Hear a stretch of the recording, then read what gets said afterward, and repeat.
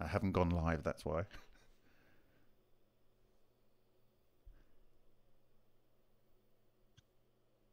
Hi, my name is Bob Grinier, and I'm a volunteer with the Martin Fleischmann Memorial Project. So today we will be talking toroidal models of the electron and proton. Can you hear me, Tony Jaboni, Corky Goss, Terran Art? Can you hear me now? Yes, excellent. Thank you very much.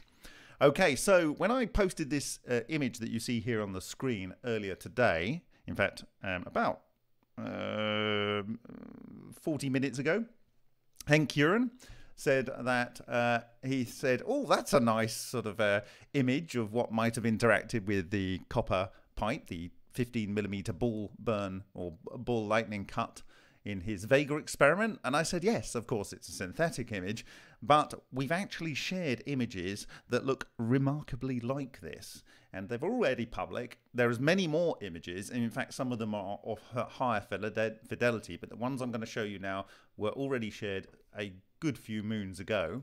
And here is one of them, and it's actually on this much larger image. And this is where Henk Uren was producing ball lightnings out of a tube, which we will talk about later. And they were detaching from the tube, moving towards this sheath, which is of fused quartz, and they were colliding with it. And behind this sheath was the anode. So there was kind of some sort of vector in there that was driving it. And sometimes you got these very geometric structures here, with the balls around a central spot, but more often than not, you get these kind of structures. Now, it's still got a geometrical structure, and as we know, when the structures in the boundary layers between copper grains in those ball lightning cuts in the copper pipe, they actually produce these geometric structures in there as they are consuming the material. So it does make sense that they would have this geometric nature. Now, the way I'm reading these kind of ones is that the spherical structure, which has some hollowness to it, has collided here. And if you can imagine, you've got a ball, and the ball collapses down onto this quartz surface, which is ostensibly mostly flat, reference to the ball that's hitting it. Then on the outside, you've got like a Fresnel effect where you have more of this kind of worm-like structure interacting with the fused quartz, and you have less here where it's hollow, okay? And then there's something going on in the middle. So I see these as kind of geodesic spherical structures. Here's one that we know and love, where it collided with the structure but side on, but this is a toroidal structure. Now, I'll talk about this in another presentation where I believe that the collapse of cavitation bubbles are doing something similar, and it will shoot out a beam, but we've talked about that a number of times. There's some other examples here. So in this case, again, this is a spherical structure in my view with a hollow shell, and what you're seeing is a density around this edge where you've got a lot of impacting worms or these magnetic flux tubes. Then you've got a little bit less, and then you've got the hollow bit in the center, and you only get a little bit of effect because you've just got a little bit of the surface interacting with it. There's many, many examples of these strike marks, okay? But then there are some toroidal ones, and I believe that this is a toroidal structure. And again, around that rim where the ball lightning cut out the copper pipe, we had a toroidal one, which again was had this iron-rich crenellated structure on the outside with these little kind of vortex pair structures coming off them as tendrils. But in this case, the reason I'm saying this is a torus is because there's absolutely no damage whatsoever in this central section. Okay, so this to me is more like the ones that we saw in a different place on that cut, and it may actually be the case that this is also a torus here. But when I share the full data set of these, there are many examples, and they're actually at a much higher resolution than is even presented here. And when you go into them, you actually see that they are comprised of little tori, and sometimes it's quite clear that they are tori in rings, And sometimes you can see, this is a bunch of clumps of structures around. I don't know. There's a lot to be thought about when this data, more of this data, is shared for analysis. Now, here is one on the kind of like the map of the pyramid, and you can see here there's this central section. This is a pillar, and then you have this area around here. So anyway, those are the kind of things. But where did this journey start from? Well, one could argue that it started from the work of Winston Bostick, and this is, I think, his 1957 paper, 1956, and he did these electrical discharges. This was deuterated titanium. This is a ceramic. He did these electrical pulses. It produced a flux loop between those, and as one can imagine, if you've got a current loop going through this plasma, then you will have this magnetic field going around it. And what happened was, as it came off, and that's just this jumping about, sorry about that, there was a magnetic reconnection on the end here, and it produced this torus structure. So straight away you've got an electrical current going around here, and you've got this what now is, rather than just the magnetic field going around a wire, let's say, it's actually like a poloidal structure. And when these things interact, they kind of deflect from each other depending on which direction they're coming from. And the experts that hopefully Andreas might talk a little bit more about this, but one of the things we saw in David Boutlier's experiments coming out of a ball lightning when it broke down is a plasmoid structure similar to this, in fact extremely exactly similar to this. And so we've replicated these kind of effects. Now these are actually hypotheses, and he's very clear that these are hypotheses for how these occur. And you can imagine that if this is open-ended and they come and twist together, you might get something like this. Or if you have two toroid coming together, they tended to orbit around each other. And Bostick went on to do discharges on like a hexagon-shaped cathode, and this produced down its length a series of these structures where you had these vortex-anti-vortex pairs. And if you look at them in this diagram, which we spoke about before, this is actually in Maury B. King's book, and they're saying that this might be considered as polarization of the vacuum, and you've got a left-hand rotation and a right-hand rotation. So it produces a pair on one side, and these come together, and they come to a pinch point here. And this is actually the basis of LPP's fusion model. And it comes together in what they call a little plasmoid bundle here, and they argue that there's some neutrons being formed or something from the process that's going on in the particular experiment that's there. Well, Bostick continued to do this fusion type directed research until about 1980, and this is a paper with Nardi, and in this particular image here, this is where the so-called D4D ratio came from, according to their work. And in their impact marks here, you see this toroidal structure with spokes around it. Okay, and I think this is very, very interesting.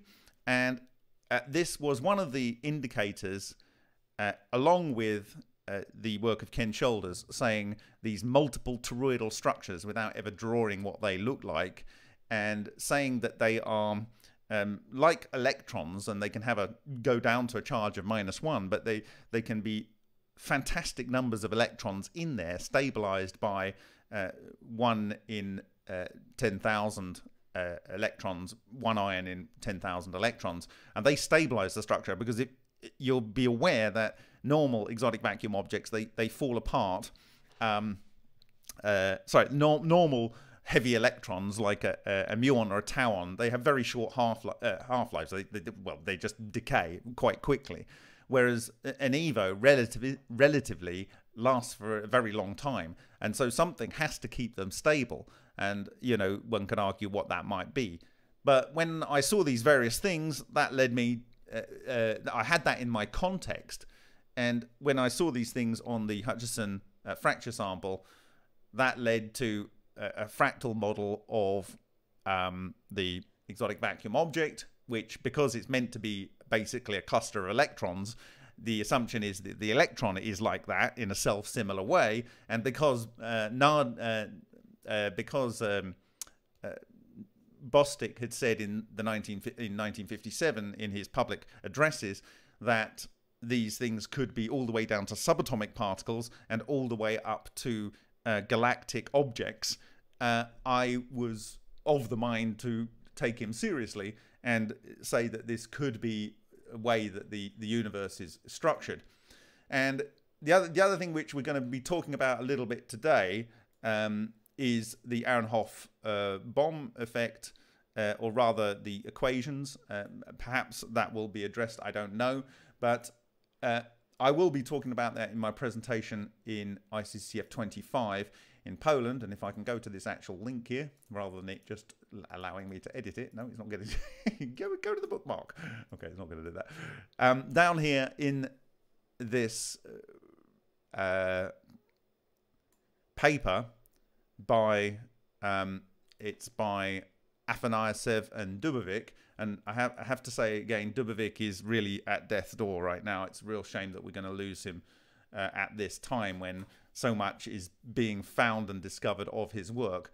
But down here, there's something that I think is very, very interesting here.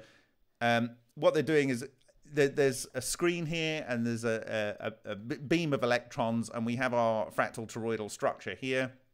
And it's saying here, the magnetic time-dependent Aharonov bomb effect. For the charge current configuration discussed in the text, the time-dependent magnetic flux differs from 0 only inside the impenetrable torus T. Outside T, the independent of time electric strength E differs from 0 only inside the torus hole. It is the time-dependent magnetic flux inside T that leads to the time variation of the intensity of the scattered charged particles, right? So anyway, we've got charged particles coming in here, and they are scattered, and you can see that there seems to be a concentration in the center. And this is, it might not make sense now, but this is why I believe that you get these things like was observed by Slobodan Stankovic, by Klimov, and when you're using HHO to cut through very thick, like 50 centimeters of steel. And I will talk about all of these things later time.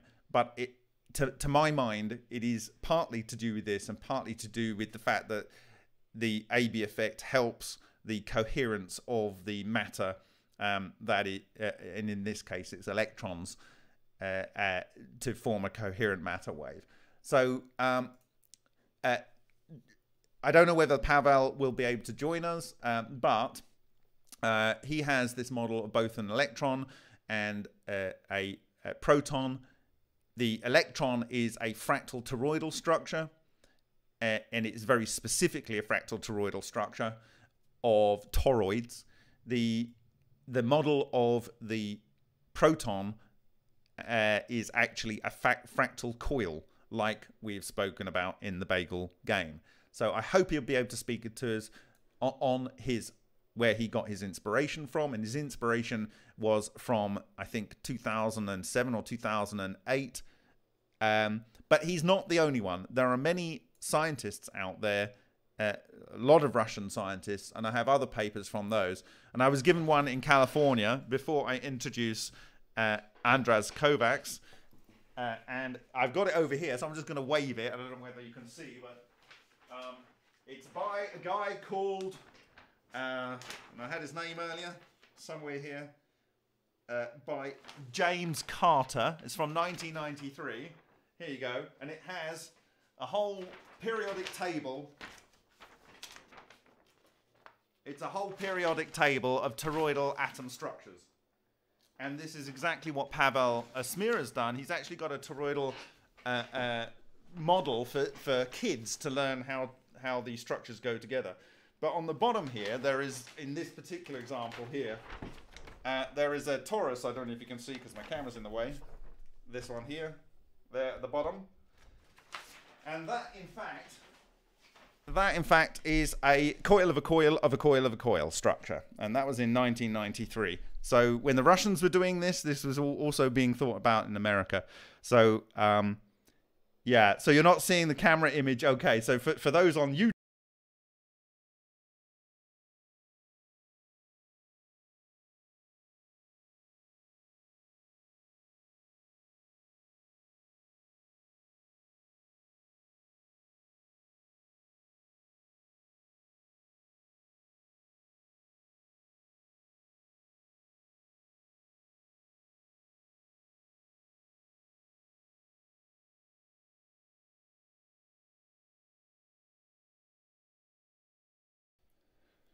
so firstly, I'd like to introduce Andres Kovacs. Andres Kovacs is Hungarian. He was born, I think, near where I am currently right now, and I will switch the screens around so people can see you on YouTube. Give me a second. Quick, that one. Cancel.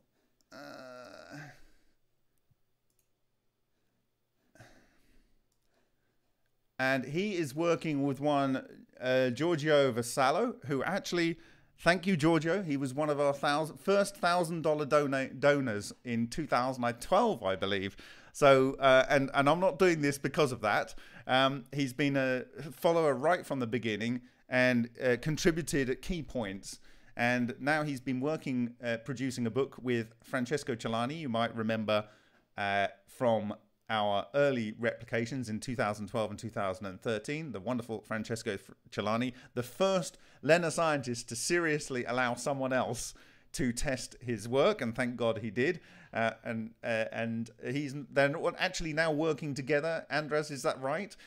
And so, yes. Andres, can you give a little bit about your history and why you're interested in this field? And then you've got the floor. All right. So I have been studying physics at university, and at that time I thought I will be a physicist. But then, life have decided otherwise. So I was doing other works, and after a big detour, now I'm returning to physics. But I'm not in at any university or research institute. So I'm in a lucky position that I can choose myself, what I would like to study and what I'm interested in doing. And I have been interested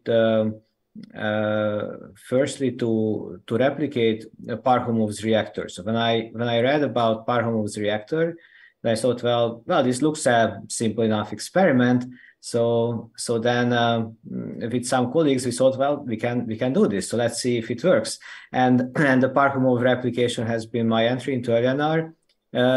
We could not replicate what Parkhomov has found, but we saw other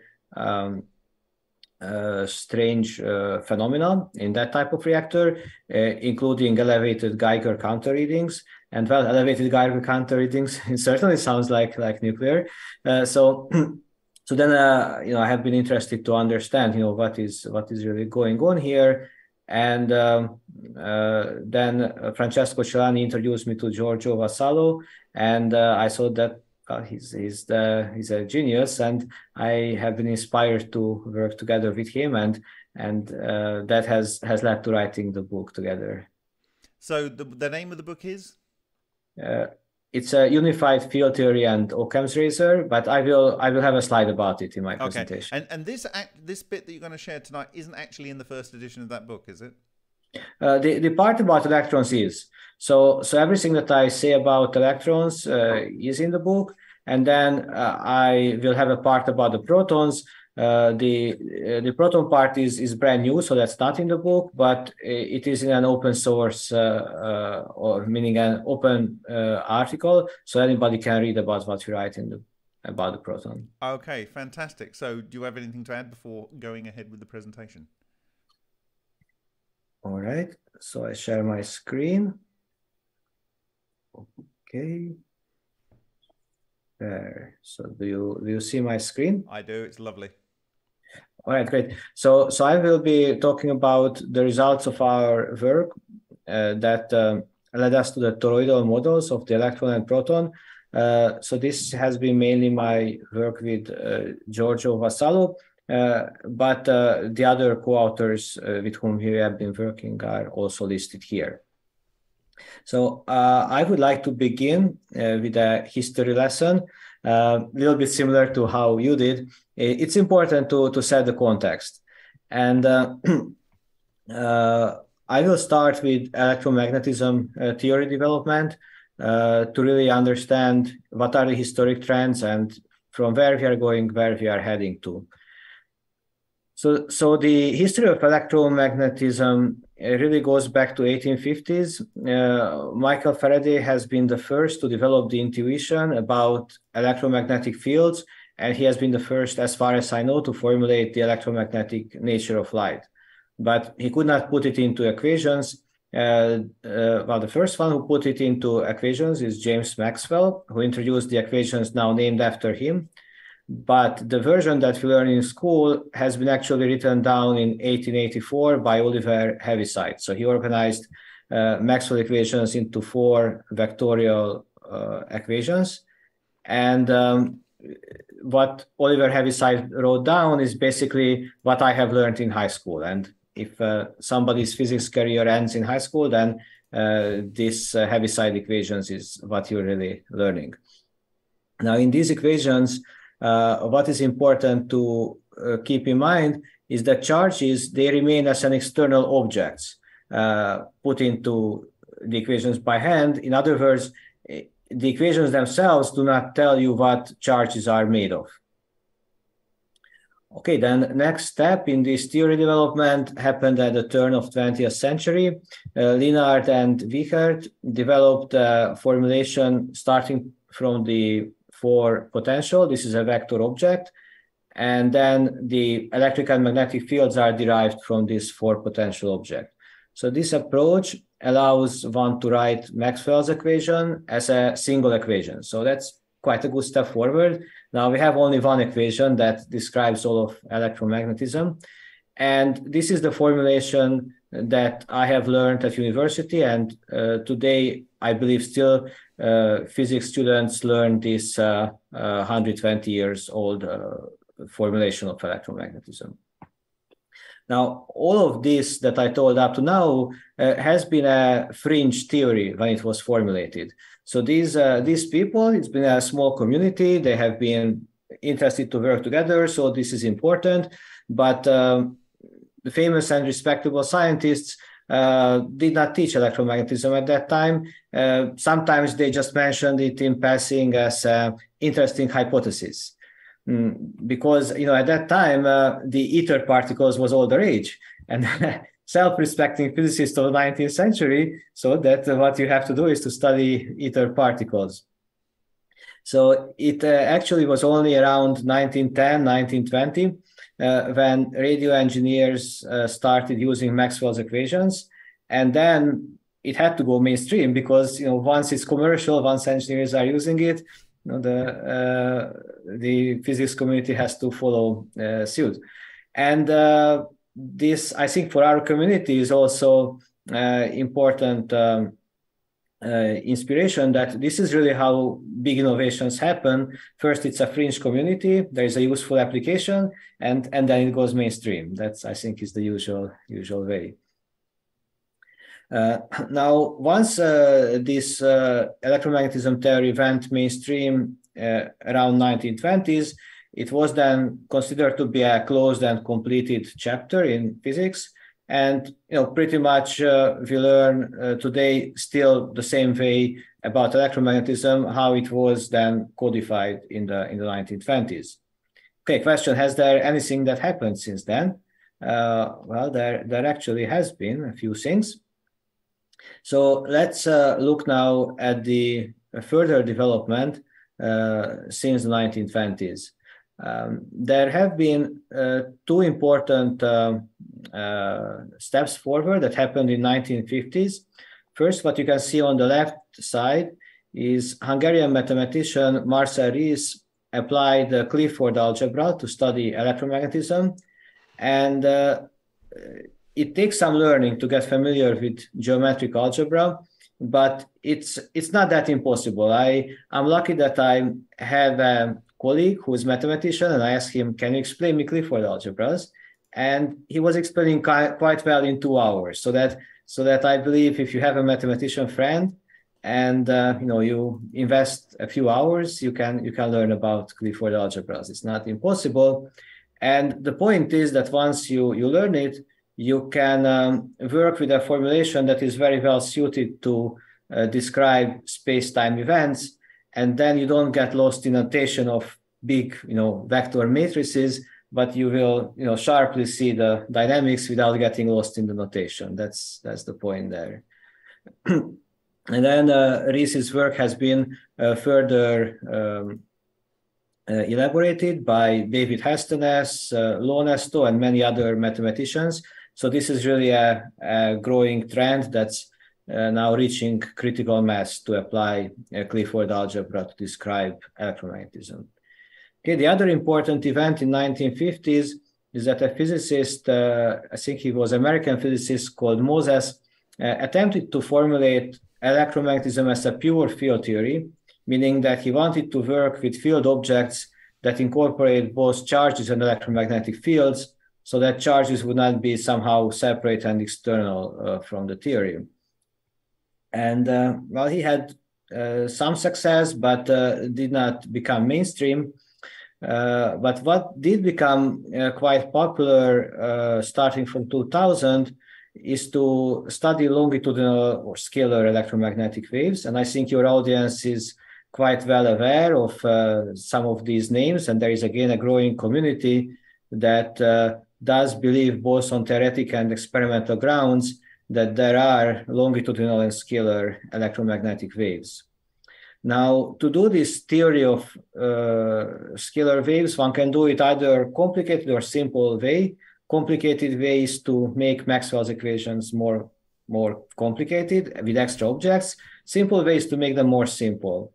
And all of these developments, I believe, kind of culminated in around 2017. So two Italian gentlemen, Giuliano Bettini and my co-author Giorgio Vassallo, have developed the simplest formulation of Maxwell's equation that you can see here on the screen. And they developed this formulation using all of the above mentioned trends. And I think that's a really important step forward when you have a decades-long development, and that results in a much simpler understanding of electromagnetic theory. So let's see what this simple equation really says. This A with the square is the four potential vector. The square signifies that it's a vector in the four-dimensional space-time. And the sigma is just the space-time derivative, but this multiplication between them is the Clifford multiplication. Clifford multiplication, you can read about it in our works, is the proper way to do the multiplication in space-time algebra. So this is a very compact notation. Oh, sorry. So what this notation really says here is that if you have the four potential object, which is the fundamental object of electromagnetism, you take its space-time derivative, you have the electromagnetic field, that's G. This electromagnetic field incorporates electric field, magnetic field, and scalar field. So there are all three types. And then you take the space-time derivative of this electromagnetic field G, and you get 0. And that's it. So it's simple enough. Okay, is it oversimplified, or is it the real essence of electromagnetism? So we believe that there is no oversimplification here. There is no need why nature should be more complex, needlessly complex. This simple equation is, in fact, the essence of electromagnetism. But the simplicity, in a way, then allows many different solutions, because simple equation doesn't mean one solution. A simple equation can host many solutions, some of them which we didn't know about before. So here I listed some important consequences of this simple equation. So the first consequence is that the electric and magnetic charges are no more external objects to Maxwell equation, but they are an integral part of the electromagnetic field. So this is, I think, philosophically very important, because for the first time, we can answer what electric and magnetic charges are made of, and they are made of the electromagnetic field itself. So in that sense, this formulation completes the Moses program. And these charges, they are related to the scalar field. That's described in our work. What also follows from this, you can see that this is a wave equation type formulation. So what follows is that both fields and charges are somehow part of an electromagnetic wave, and these waves always move at the speed of light, which means that all electric charges move at the speed of light. So the electron that looks to us, this slow particle, is in fact moving at the speed of light, but this fast moving of speed of light is called Zitterbewegung. And that's again not a new idea. Schrödinger and Dirac have recognized this idea already, but it has been challenging for them to put it into equations, and this now directly follows from this Maxwell formulation. The other consequence is that longitudinal scalar waves now become a trivial solution of Maxwell's equation. And I had some lecture about that earlier. I think it's posted on your channel, so people can look it up. And then that again shows that to describe longitudinal waves, we don't have to add any complication. It's just a trivial solution, just like transversal wave is a trivial solution. Now, of course, every wave behaves very differently depending on its wavelengths. So if you have an ordinary transversal wave, if it has long wavelengths and radio wave, it becomes very different than if it has short wavelengths and it's a gamma wave, right? So one passes through walls, other one reflects from metal objects, and they need different type of sensors to detect, and everything is different. And it's the same for longitudinal wave, and the low frequency and high frequency ones behave differently. And I came to the conclusion that what physicists call a high frequency wave, what physicists call a neutrino is in fact a high frequency longitudinal wave. So that's my perspective. And again, if someone is interested about the details, we describe in the book how I came to this conclusion. And keep in mind that so far all neutrino measurements show it traveling at the speed of light. There's never been any neutrino detection slower than the speed of light. All right, but let's focus on our subject of today. So this is the foundation somehow to what we will use. And with this foundation, we'll try to understand better what the electron and proton are made of.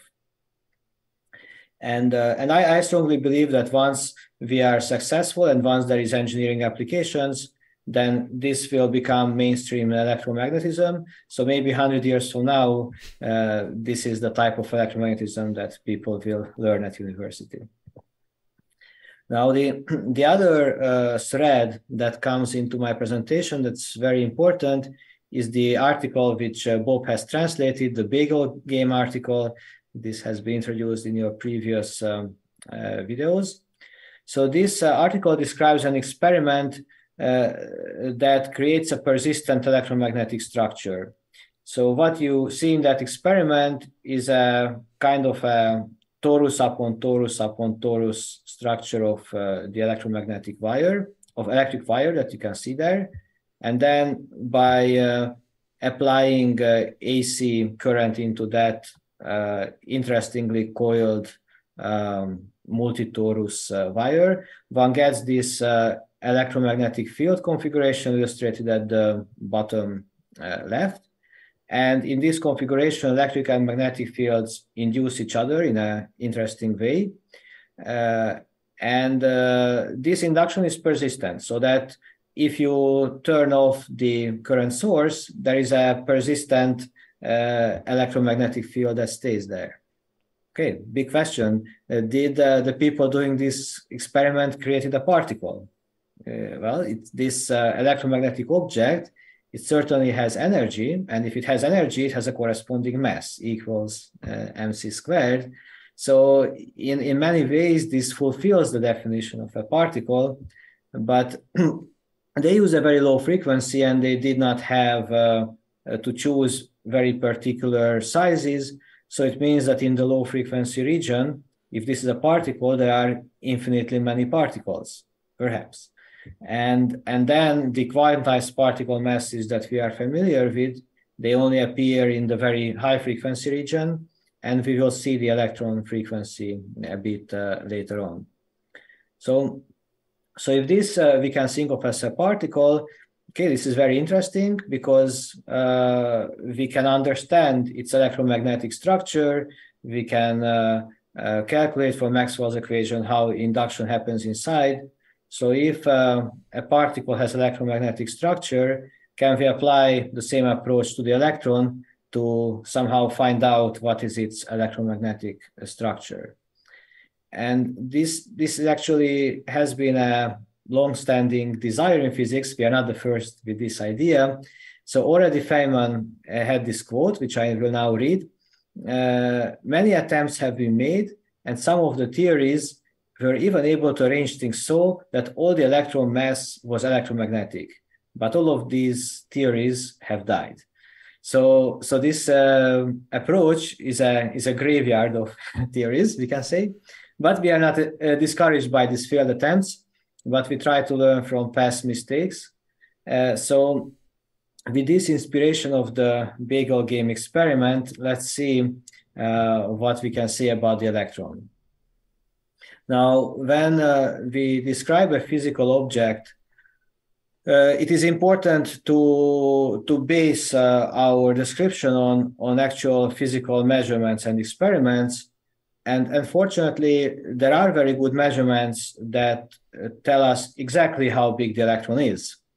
However, what is confusing is that these measurements give a very different size for the electron depending on the type of measurement. So the first measurement we can use to get the electron size is the Compton scattering type of measurements.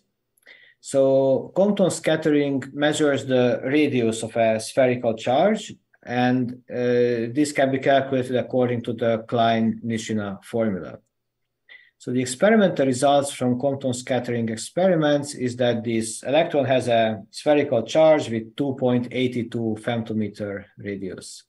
And this is called in physics the classic electron radius. Okay, so this Compton scattering is done with very high frequency waves, but you can do another type of scattering experiment with low frequency waves, and this is called Thomson scattering. When you apply low frequency waves, you are measuring the whole radius of the electron structure, and the experimental result here gives 386 femtometers. In physics, this is called the reduced Compton radius.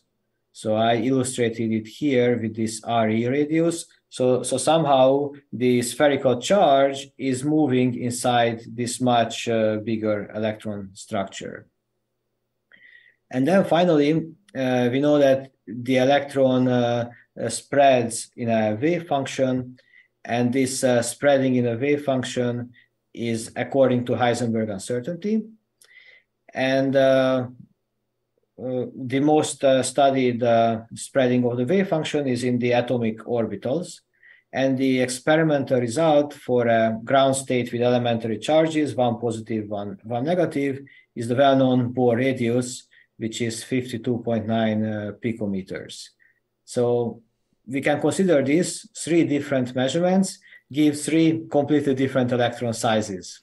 Wow, that's confusing, but there is a very amazing relationship between them. So if you look at the ratio of the classic electron radius and Compton radius, the ratio is alpha, where alpha is the fine structure constant.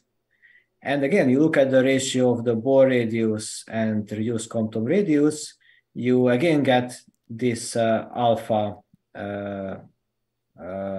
ratio.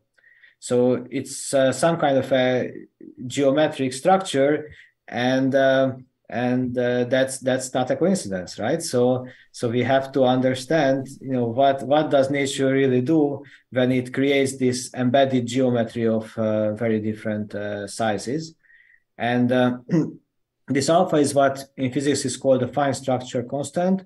It's approximately 1/137. So from this picture, you can understand why many physicists have been obsessed with this number 137 over the past 100 years.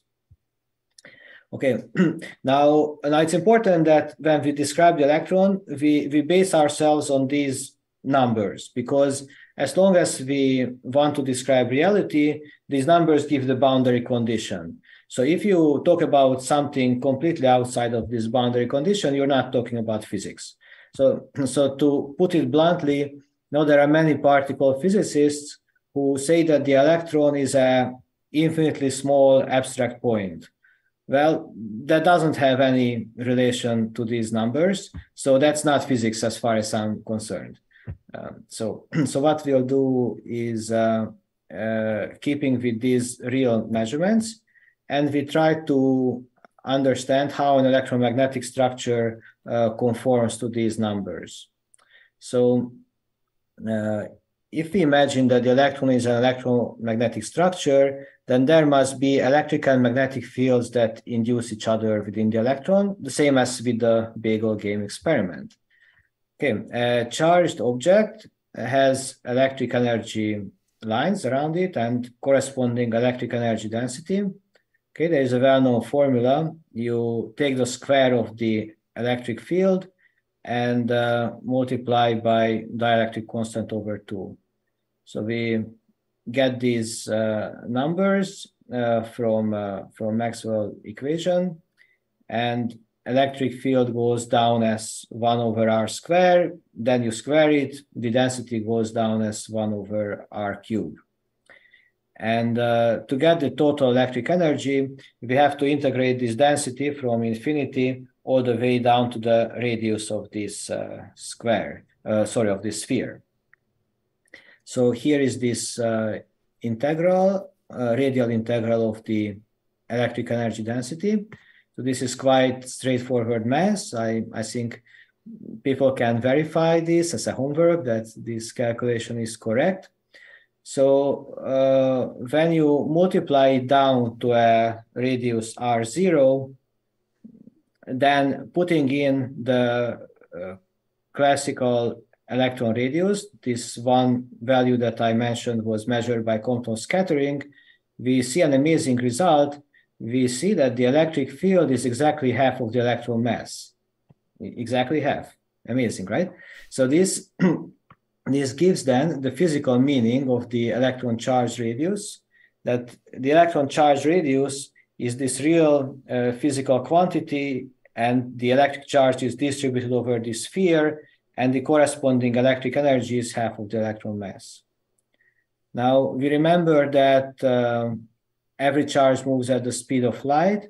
So we take a model where we have a circular Zitterbewegung around this circle, and then we can calculate the corresponding magnetic energy of this current from the current loop formula. So the current loop formula is that the magnetic energy is 1/2 times magnetic flux times the current. So the magnetic flux is quantized to h/e, and the current you can calculate from the light speed motion of this charge, and you get this formula.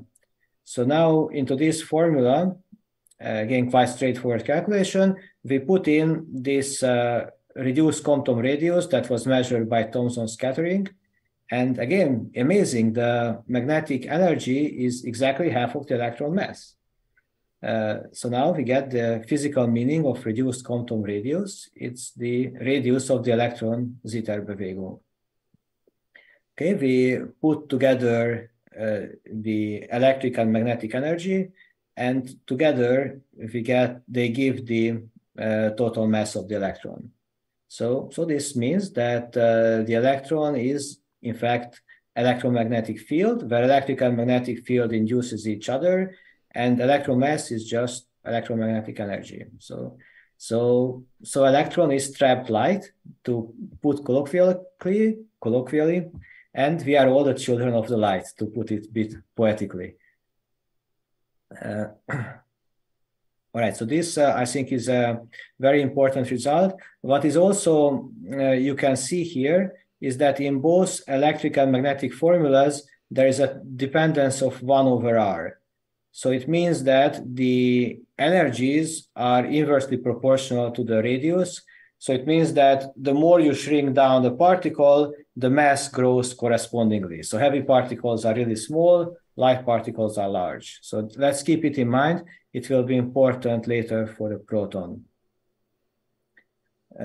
Okay, now here this picture is a static snapshot, but I told you that electric and magnetic fields induce each other.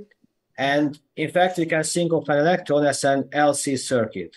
So the inductance L, we use the usual formula of flux over current. This is the inductance formula for a current loop, and we get this inductance value.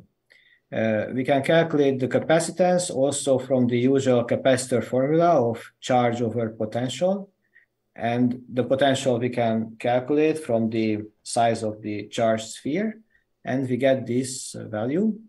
And for an LC circuit, the frequency is 1 over square root LC. So the electromagnetic frequency of the electron is this value. It's about 10 to the 20 hertz, quite fast frequency. Now, in 1924, de Broglie had this hypothesis that every particle has an internal frequency proportional to its mass. So this de Broglie's formula is that h times his frequency is the mc square. And if a positron and electron annihilates, then the resulting electromagnetic radiation indeed has this frequency. And amazingly, this frequency, which de Broglie had this formula for, and which we can see in electron-positron annihilation, is exactly this number, which is the frequency of the LC circuit. So this, again, demonstrates that we are seemingly on the right path. The electron's internal frequency, which physicists call de Broglie frequency, is nothing else than its electromagnetic oscillation frequency. So you can see that we are getting towards the bagel game. Now, a question, is this toroidal so far? Well, if we think of the circular motion, okay, that's just a circle, but if we think of the electron having a size, then this sphere moves in a toroidal volume. So that is, in that sense, the electron Zitterbewegung is a toroidal structure.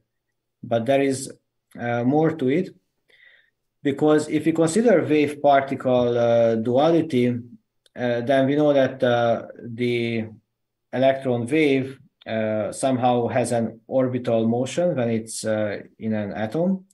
In other words, this picture I showed you here is the picture in the rest frame of the particle. This you see when you move together with the electron. But if you're observing from the lab and you see the electron moving, then this circle really becomes like a spiral. And in case of atomic orbital, the spiral becomes a closed torus. So coming back to this toroidal model, if we consider the Bohr orbit model, and we consider this orbital motion of the electron in the Bohr orbit, which is a stable state of the electron, then we have a two-Tor structure in the language of the bagel game article. We have this internal Zitterbewegung loop and the bigger orbital loop. So very well we can see that the electron has a two-Tor structure in the hydrogen orbit. Of course, one could say that, yeah, it's more complicated because the Bohr orbit is a simplification. There is a radial standing wave. Yeah, okay, there is it's in that sense a more complicated object. But the point is that we seem to be on the right track here, and we can make the model more elaborate by also considering the radial standing wave. But anyhow, whether you consider it or not, the Bohr orbit, the simple Bohr orbit already gives you the correct energy levels of the hydrogen atom. What else is important? That we can also understand right away what is the electron spin, because when you have the Zitterbewegung motion, then it has the associated magnetic moment, and the electron spin is nothing else but the magnetic moment that's associated with this Zitterbewegung motion. So we can very precisely understand what the electron spin really means. Also, we can understand quite well what is the wave function of the electron. So when you have from the rest frame the Zitterbewegung motion, that's an oscillation in time. When the electron moves, then you have a Lorentz transformation into a different frame.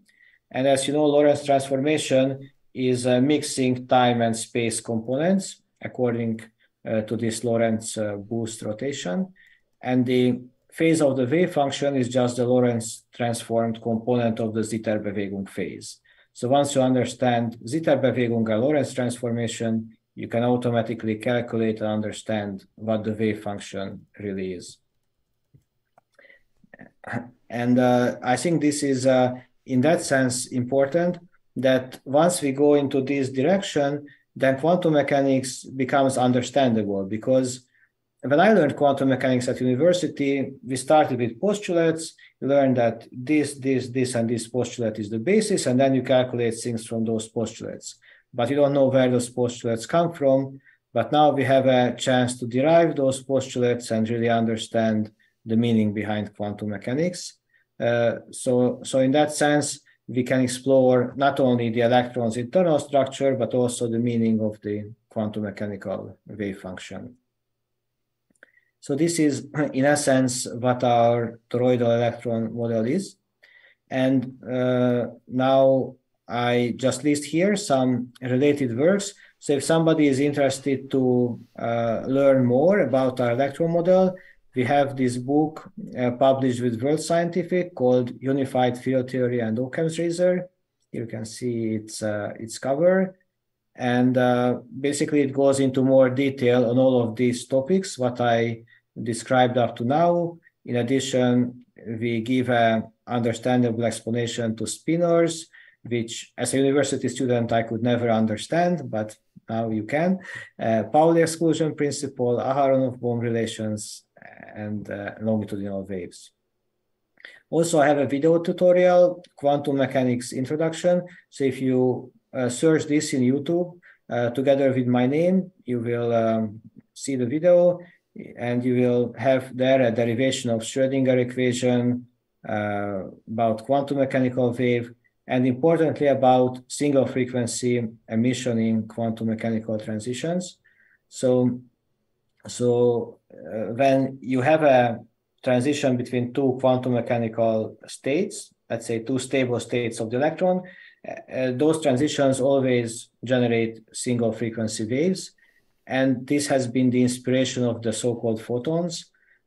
And that has been also 100 years of uncertainty how to really understand photons. I think if you are patient enough and look this video to the end, you could have a chance to understand photons as well a bit. Okay, so this about the toroidal structure of the electron. I think I will take questions at the end, but now I will move on to the proton. And the big question is that once we have this interesting structure of the electron, can we apply the same to the proton? Well, let's start from the same principles. First, let's clarify what is the proton size. And again, we use the same method. We firstly consider what do Compton scattering say about the spherical proton size. And here I have experimental data of the quantum scattering radius, and this is a function of the frequency. Now, here the situation is a bit more complicated than in the electron case, because at these high frequencies, you have also particle pair production that gives extra scattering amplitude. So, for example, this peak is well recognized as the pion production peak. Okay, but we are not interested in pion production. We're interested in the actual proton size. So we have to look at the low frequency part of this chart before the pion production. And here you can see on the chart that if the proton was, for example, 0.005 femtometer, then this would give a too large radius with respect to experimental data. Now, if we demand that experimental data is well converging to the Klein-Nishina formula, then the actual proton spherical radius size, the charge radius size, comes out to be 0.0015 femtometer, very, very small value. And now I would like to note that this is not mainstream interpretation. This is our interpretation of these experimental data, but I think it's a very direct interpretation. You take quantum scattering at this region, apply Klein-Nishina formula, and you get the spherical charge radius.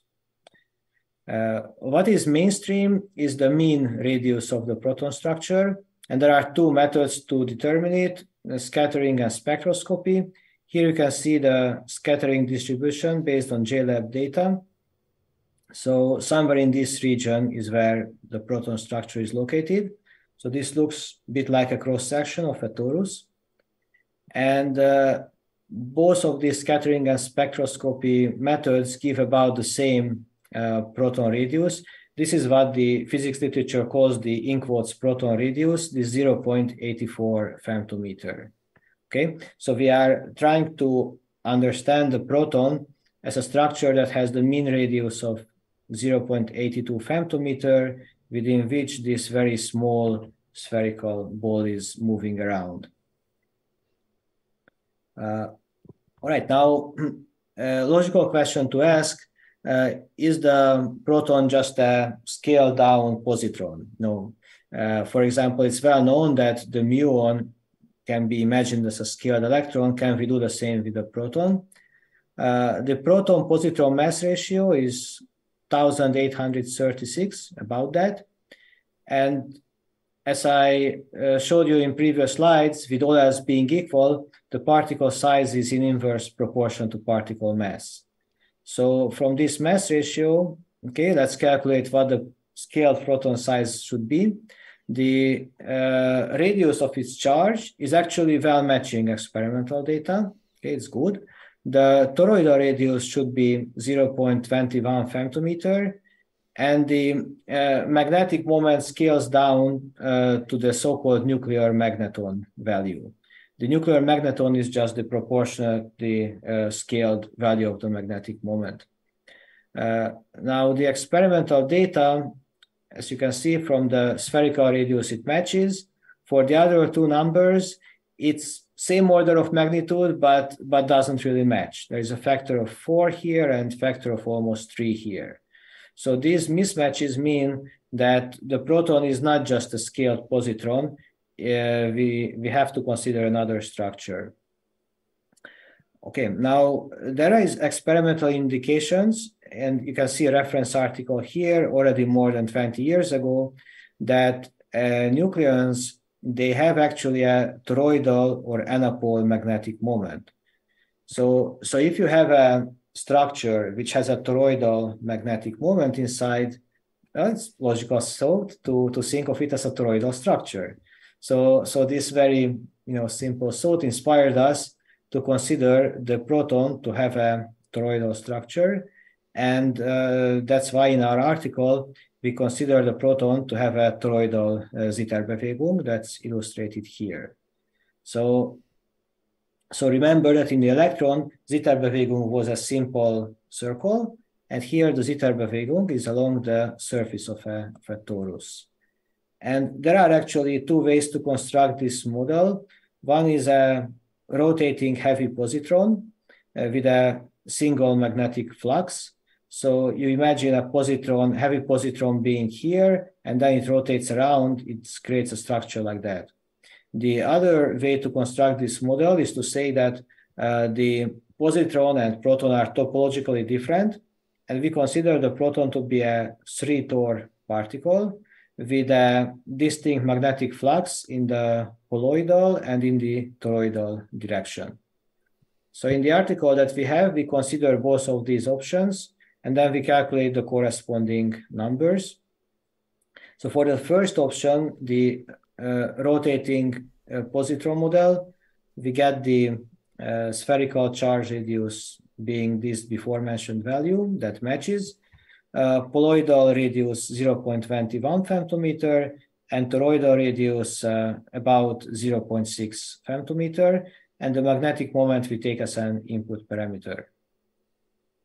Okay, in the other example, the 3-Tor model, we get the spherical radius, charge radius with the experimental matching number, poloidal radius 0.46 femtometer, and toroidal radius 0.83 femtometer.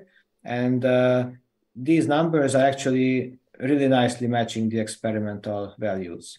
And again, we take the magnetic moment as input parameter.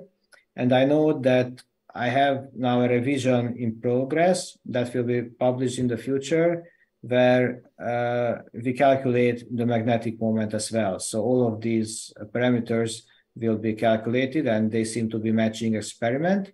So that somehow is a good sign that we might be on the right track with the proton model. Okay, now let's consider how the actual proton motion looks like in the hydrogen, keeping in mind that as any particle, the proton also has a wave function, but it's much smaller. And it's well known that in the hydrogen, it's actually, electron is not moving around exactly around the proton, but the electron and proton move around their respective center of masses, like a sun and planets. And this fact that they move around their center of masses is actually experimentally measured in the hydrogen Rydberg constant value. And from the electron-proton mass ratio, it follows that the Bohr radius of the proton's orbit is about 28 femtometers. So what we can see here, and you have to use a bit your imagination, is that the proton charge now moves along a 3-Tor trajectory. So it has its poloidal circle, then the toroidal Zitterbewegung circle, and finally the Bohr orbit circle. And these 3 toroidal structures are embedded together, and we can see that nature is like the bagel game. This is really how real particles are structured. So those who made that experiment, maybe they did not know, but their experiment exactly reflects how elementary particles move in reality. Okay, then last question one could ask, what does this all imply for the neutron? Well, if we consider a proton to be a single particle, it automatically means that the neutron-proton difference is the presence of a negative elementary charge in the neutron. Okay, we are not the first ones to think of that. Many people have thought of it and share this view, including Bob, and I think many in the audience. But again, the big question is what it precisely means in terms of structure. And to explore this, I use again Compton scattering. And by analyzing Compton scattering, I came to the conclusion that the radius of neutron's negative charge is 0.4 femtometers. These details will be described in a future publication. But graphically, here you see the proton structure I explained before. And the neutron is the same as a proton, except that you have this relatively large negative charge that's locked inside this toroidal structure. And these two charges together create the neutron. Now, please keep in mind that although neutron has two charges, these two charges have overlapping magnetic fields. And even though it has two elementary charges, for practical purposes, it behaves like a single particle. And in fact, the more you study these topics, the more you realize that the line between a single particle and multi-particle is a bit hazy. It's not always so easy to determine where you have the limit between one particle structure or two particle structures. And in fact, this has been the topic of last year's Nobel Prize in Physics, the so-called electron-electron entanglement. And what electron-electron entanglement means is that in some sense, the two electrons that share the same orbit are in some sense one particle, and they behave entangled as a single particle even if they are separated. So something a bit similar, I believe, in the neutron. You have two charges, but these two charges together form a single particle that eventually decays into a proton and an electron. Okay. And here are proton-related works. So we just published the article together with Giorgio Vassallo called The Proton and Occam's Razor. It's in this Journal of Physics published, so you can search it in Google. And actually, the publication of this article has been the inspiration that inspired Bob to invite us to this presentation. So thank you for inviting us. And the forthcoming articles will go more into the proton and neutron structure, and they will be titled, "What is the proton made of and what is the neutron made of?" I think this is my last slide. So thank you for attention, and if any questions, then they are welcome. Thank you very much, Andreas. Okay, so I've got at least one question here on the Zoom chat by Stephen B. Halls. And he's saying, is Zitterbewegung motion just the orbit circle around the proton, including the slinky-like helix, or is it an embedded property of the electron itself, I assume? Yeah, it is the property of the electron itself. So let's go back to that slide. So the Zitterbewegung motion is this toroidal motion, this circular motion that you see here. I hope you see my mouse. So this blue cork-like line is the Zitterbewegung motion, and you can also see here in the illustration two electrons with two energies. So the more fast the electron moves, the more the Zitterbewegung cork is like a spring pulled out, and the more slow it moves, the more it's compressed together like a spring again. And the orbital motion is the white circle. So this blue circle and white circle is what I refer to as the two-Tor structure. And remember, the Zitterbewegung is the blue cork, and that gives the electron spin. Okay, I'm just seeing if there's any questions on YouTube. We have nearly 50 followers on YouTube at the moment. And I don't quite know how many we got. We got 14 participants in the room here. There are some across the two. Okay, so I've got some general questions that are not regarding your presentation. Do people want to ask questions in the Zoom call? If you want to raise your hand. If anyone wants to raise your hand, so you go down to the bottom, you go click on reactions, and you click raise hand.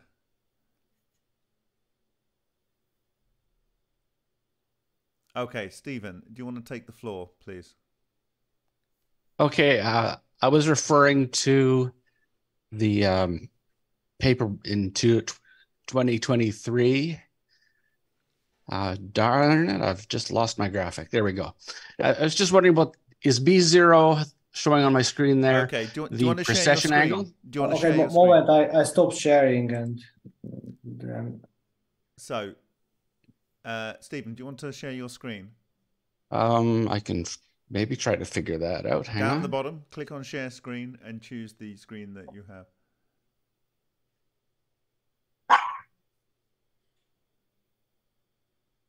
Are you seeing that now? I'm seeing something shared. Yes, thank you. Okay, so this is from Andres' 2023 paper. There's a black arrow that's pointing at LP and a blue arrow pointing at BE. Is that a precession angle of 60 degrees? Yes, exactly. And this figure illustrates how nuclear magnetic resonance technology works. And that is sort of a fixed thing that's always at 60 degrees? Yeah, that is one property of nature, that in quantum mechanics, this comes out to be always 60 degrees. Thank you. I didn't know that. That's wonderful. Done. Could you explain why that interests you, Stephen, about your background? My background? Yeah. Well, I need to look for angles found in symbolism, and I had a career as a radiologist with MRI, so I know some of this physics, but we're relearning it all properly now. Thank you very much for your question. Is that all you wanted to ask? Yes. Okay, so if you can mute, unshare your screen, and then I will invite Chris to make a question. Oh. So get down the bottom again, go to share screen and go stop sharing. Or it might be on the top of your thing. It says the top, there's like a green area and you can go stop sharing on the Zoom interface. There we go. Thank you. Right, Chris. Thanks, Ray. Cheers. Do you want to take the mic there, Chris? Hi, Andres. Thanks very much. Hopefully you can hear me. So I've had your book for a while, and just it's taken me a long time to basically go through it. But one of the things I'm interested in is looking at the neutrino physics, and especially how they wrap themselves up in the same way as what you've described, the electron and the protons. And the data seems to fit really well with the massive neutrinos that Parkhomov's looked at, and to the point where the neutrino charge radius comes out like right inside the bracket of the measured charge radius for like a 23 EV neutrino. So I think that's one really cool thing. But my question to you is, have you looked at the Vorton structures that Freiberger had talked about? I think I'd sent you the papers a while ago.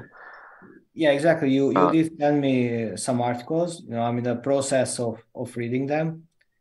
And well, to answer your question, I answer a bit similar way how I answered in our email exchange, that although I stated that from my perspective, what physicists normally call neutrinos, they are these trivial longitudinal waves. It does not mean that those waves could not create in turn particles, and this is very similar how you have a ordinary transversal wave, whose transversal formulation is well known. Well, it just boringly travels in flat space-time without anything happening to it. But once it travels close enough to a nucleus where you have a strong electric field, then it suddenly can create an electron-positron pair. So the trivial solution becomes an electron-positron pair. And I imagine that the same thing could happen to longitudinal wave. You have a trivial solution traveling at the speed of light, and close enough to an atom, it could create some particle pairs, which you can call neutrino-associated particles if you wish. But these particles, 100%. I have not studied these. Who knows what particles they are? Yeah, and the other thing about that is, if you look at take the longitudinal neutrinos. If you look at a maximally dispersed wave function, so the cosmic neutrino background, then the self-interactions will be like in a Haranov bomb, of both electric and magnetic types, which is essentially a graviton. Is if I'm tracking what Bob McElrath is saying, like that, it's all still consistent. So that's cool as well. But the point I wanted to bring up about the vortons is that Gould had this stability criteria where, so it's not the Pauli exclusion principle that defines what sort of quantizations are allowable anymore. It's scale invariant, but you need to essentially grow the charge. You need to input charge to be able to grow these Vorton structures. So I can drop a link to that Gould paper. Chris, can I just ask you, for the purpose of people that don't know what a Vorton is, just synthesize that with other things that we're talking about. It's Freiberger's conceptual hook, really, isn't it? It is, but it's really topologically the same as what we're looking at. Yes. Yeah. It's another name. The main point I want to make is topologically the same. Yeah. And more importantly, it's the generalized Maxwell equations that underlie it. So, yeah, it will be interesting to look into it further. So I will look forward to reading it. Yeah, perfect. Thanks, Andras. Thanks, Chris, for your question. Right, before I go on to break the limits question, I have a question from Bob and Anne on YouTube, and that collective are asking, how does the presenter, that's you, Andras, define a field? How we define the field? Yes. Yeah. Well, in our definition, it's the space-time derivative of the four potential. So for us, in our work, this electromagnetic four potential is the let's say foundational object, and you take the space-time derivative of the four potential, and that's then defines the field. I can already see that then the question becomes, what is the four potential? Okay, well, the four potential is a starting mathematical object, and I don't say that this is the ultimate truth. So this is how we understand it today, and I actually do envision that at some point in the future, this four potential will be explained perhaps in terms of space-time curvature, because I can imagine that in the future perhaps everything will be explained in terms of space-time curvature, and all these potentials and fields will be seen as different deformations of the space-time and space-time waves traveling, meaning that we are looking at the ripples of space-time itself. I can imagine that, but that will be probably 22nd century physics. Okay, so I don't know whether that answered your question, Bob and Anne, but thank you for it. So break the limit. Would you like to take the microphone? Yes, thank you very much. Hopefully I'm coming through okay.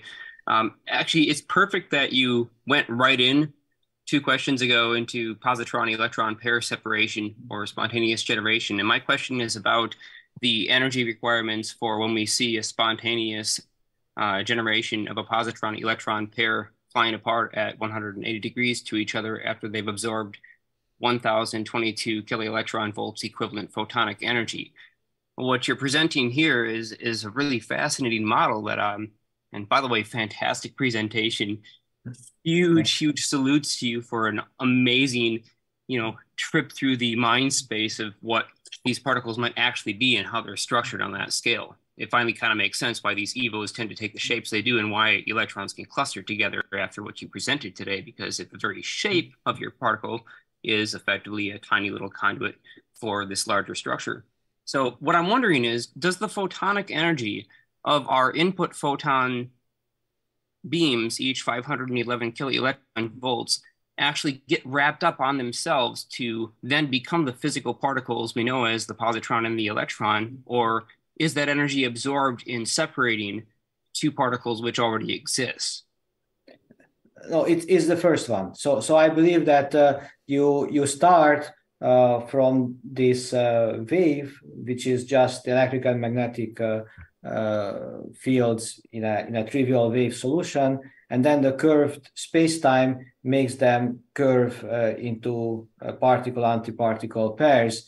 So it is really just a wave that was there, and the wave becomes what we see as electron and positron. There was no particle before. That is remarkable. And then may I ask a follow-up question? In terms of how we generally would generate a spontaneous positron-electron pair, we would oftentimes use matter to initiate this process by sending two photon beams in extremely close proximity to some physical particle. Yes. Is there a particular reason for why maybe the temporal compression or the higher stress energy density surrounding that particle would assist in this process? Yeah, I suspect, I'm not a specialist in this, but I suspect it's the curved space-time around the particle.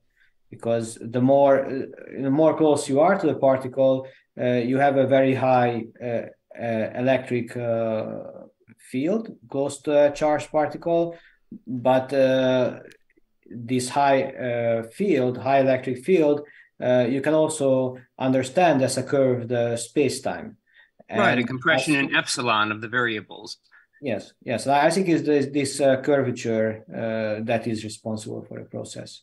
Thank you so much for answering the questions. That was perfect. Okay, welcome. Okay, Cosmic Dave, did you want to ask your question directly, or do you want me to do it for you? I'm looking at you're in both places, so you can take the mic. Do you want to take the mic? Okay, I will ask it for you. So, Cosmic Dave, is he going to ask? Okay, he's asked me to. Right, so he says, do you think that consciousness can influence these fields? And is there something more fundamental behind wave collapse? Oh, well, this question, unfortunately, I cannot answer. I don't know. And, the one reason why I decided to study physics and not biology, because I thought biology is just too complicated for me. And I stick with simple electrons that maybe we can understand. Okay, very good answer. Yes, stay in your lane. Good. Okay. All right. So, his view is, in reply, personally, he thinks they can be affected. Okay. So, there we have it. So, okay. So, Gerald, do you want to take the floor? Hello. I don't really have a question, so for that I apologize. I just wanted to thank you for your work. You're kind of laying the foundation of how I'm going to explain some of the work that I've been doing with geometrical coils, and I love it. I wanted to say thank you. That's all. Okay, welcome. Thank you. Thank you, Gerald. That's very kind of you. Right, so I'm just going to see if there's any. Right. What we might do is see if Pavel has got his speaker up. Pavel, have you managed to get a microphone working there? And in the meantime, I'm going to pause on YouTube, so you're going to get a hold frame, and I'm going to get some comments up. And what will happen is, if I can get Pavel on, then he will speak. If not, I will just do a quick overview of some of his presentations. Now, you all know my jig is I promised to do this whole process without actually ever showing you an equation. I fall flat when I started talking about the bagel game, but I did it more on a conceptual basis. It's about as far as I got.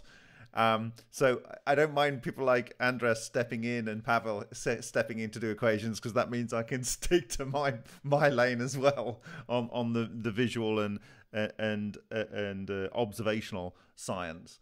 Yeah, I will just show you some things that he's observed. I've already identified certain things that Andras has spoke about today that is in Pavel's models, and other things that you've asked questions on, which are potentially different between the two. And if we can't get Pavel on today speaking, I will ask him to join me here in this room, because he's only about an hour away, and we'll do another session with his presentations, and hopefully Andras can come back during that presentation and have some questions for him. Okay, and he'll have some time, I guess, to evaluate his work. All right, so for those on YouTube, I'm just going to check there's no more questions here. Okay, and anyone in the room want to ask another question of Andras before I try and do this partial switch over? Okay, Stephen's just again wanting to say your presentations are great, and had more, and you had more information in your presentation, he said, Stephen, than you gave in your 2023 paper. So he appreciates the extra context there. So thank you for that. Okay, right. So there's going to be a pause. Okay, so actually Conrad Patterson is asking, do you have a website? No, we don't have a website. You need to fix that. Yeah, well, some of you know that I'm working part of the Clean HME project. So the Clean HME project does have a website, cleanhme.eu, and some of the news I post there among the Clean HME news. Okay, so that's on one of the EU-funded projects, yes. Yes, it's cleanhme.eu. I put it in the chat. Thank you. Okay, so I'm going to do this attempted switch over now, so it will go quiet on YouTube. Conrad Patterson says thank you for the answer.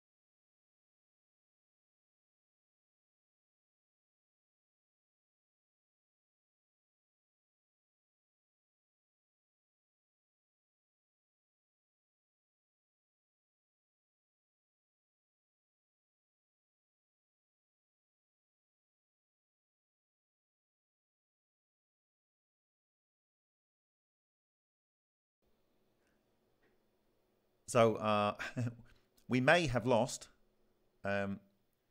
Pavel, in which case I'll try and get him on in my studio here in the future presentation to do his work.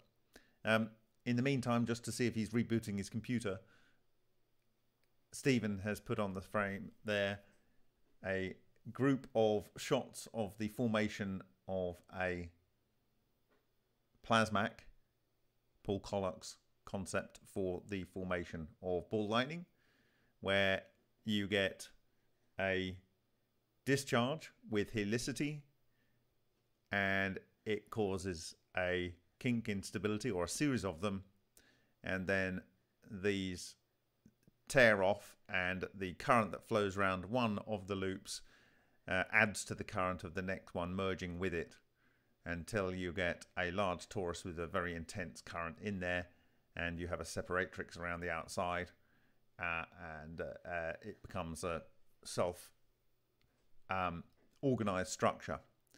I actually don't believe it works like this, and actually one of the original authors on one of his papers wrote on one of my YouTube presentations that I gave a few years ago, 3 days ago or 2 days ago, to say that actually the elongated version was actually a camera artifact, and he's one of the authors, so there we go.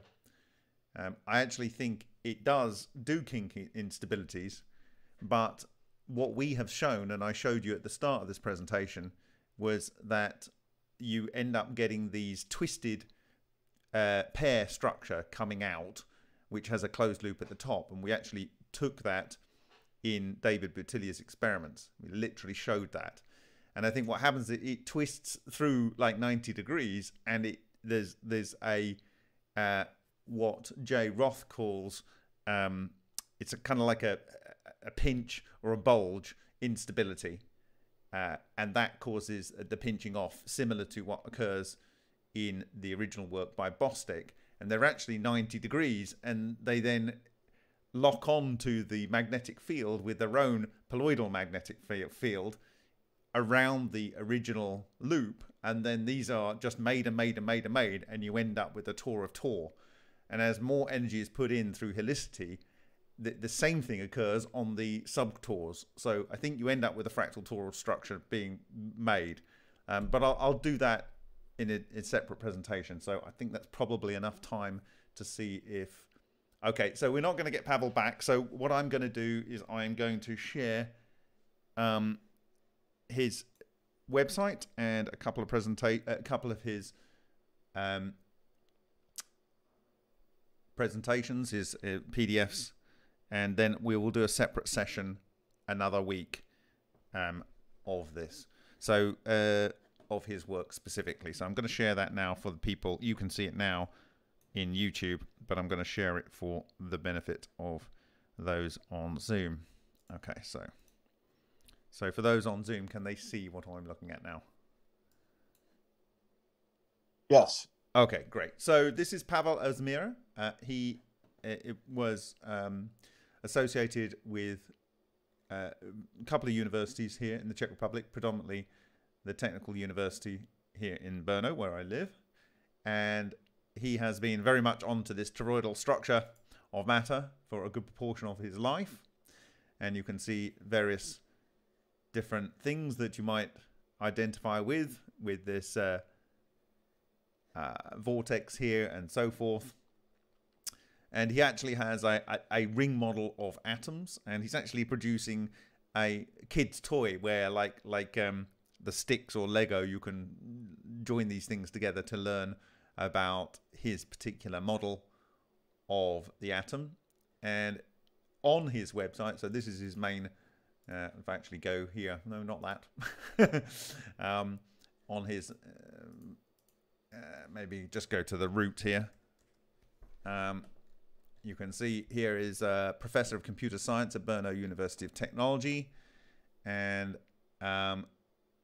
that's where he's at. And you can see these toroidal interacting structures here and some very nice graphics. I think some of these graphics were done by another Czech person called Pavel Werner, but he has this link here called Publications here, and if we click on that, You can see a whole series of publications going back to, when is it? This one's 2009. And we're going to have a quick look at some of these, but I'm going to leave the equations and that side of the discussion to him when he's about at another time. And I don't know which one I'm going to look at here. It's called Vortex Ring Fractal Structure of Atom and Molecule. So this is, I think, a later paper of his. And you'll see some of the other discussions similar to what we have been discussing about the history of vortex matter organizations thinking for like the substructure of matter. Anyway, he says, this chapter is an attempt to attain a new and profound model of nature's structure using what he calls the vortex ring fractal theory, VRFT. Scientists have been trying to explain some phenomena in nature that have not been explained so far. The aim of this paper is the vortex ring fractal modeling of elements in Mendeleev's periodic table, which is not in contradiction to the known laws of nature. We would like to find some acceptable structure model of hydrogen as a vortex fractal coil structure. This is basically what similar to what Andres was discussing of the proton, and a vortex fractal ring structure of the electron. So this is kind of how I view the electron. It's a vortex fractal ring. So this is why Pavel was his work was forwarded to me when we found these structures and their imprints and the physical manifestation of them last year. So this is different to Andras's model, but my view on if you go back to my original presentation, I was saying that the SWIFTBIC motion is because each of the vortex fractal rings is self-similar, and it kind of like moves things around it and around it. So it goes up and around. And if you think of that in a fractal nature, you end up with the SWIFTBIC motion around it of something. And is that the that's the proper German pronunciation. I can't say it, but thank you for correcting me. I'm gonna oh, that's nice. Okay. Oh, this you've got the motion on your coil there. That's very nice. So Gerald is, for those on YouTube, Gerald is showing, right, I'm gonna put Gerald up here so you can see him. He's showing a image of his coil here. So he's actually building something with that kind of electrical current flowing through it. And he's got a whole bunch of coils. Wow. You are the coil master, I have to say, Gerald. Wonderful, wonderful. Do you want a section at the end and show these off full screen? I think that would be nice. Yeah, okay, we'll do that. All right. So, yeah, so I think there is a way to rationalize the thinking of Andras et al. and Giorgio Vassallo with the vortex fractal ring structure of the electron. And in fact, it's actually something similar is done by Pavel Smira on his website. In fact, if you, I think maybe I can show you. Is it here? No, it is on his publications page. This is how I kind of imagined it. He's actually got the fractal structure here. His interpretation. This was done by Pavel Werner, and you can see he's actually done the helical movement going round as a shift from one to the next to the next to the next. So it's not quite showing how I imagined it in my head and described it in 2020, but it's pretty close. Anyway, so back to his work, and I recommend you go and have a look at his site. And so for those that want to know, it's Pavel. That's PAVEL. OSMERA.cz, and you can get to his papers. So he works out the spin of the electron, and he has the old classical sphere model here and this orbiting thing going on here. He says there's a relationship between the proton and electron here through their magnetic lines, and he talks about how the magnetic lines are formed and so on. So it's a lot of calculations in here, and this is the sort of thing that it would be interesting to see what Andras's view is of these things. And here we go. This is the motion here leading to that spin of the positron or the electron, respectively. And if you go down here, you can see here the vortex fractal structure of the proton. So he's got the coils and then they're offset like this. And it actually extends further than that. When we go down here, this is the electron. So in his model, he goes further than I went in terms of using the fractal model to explain properties of the electron.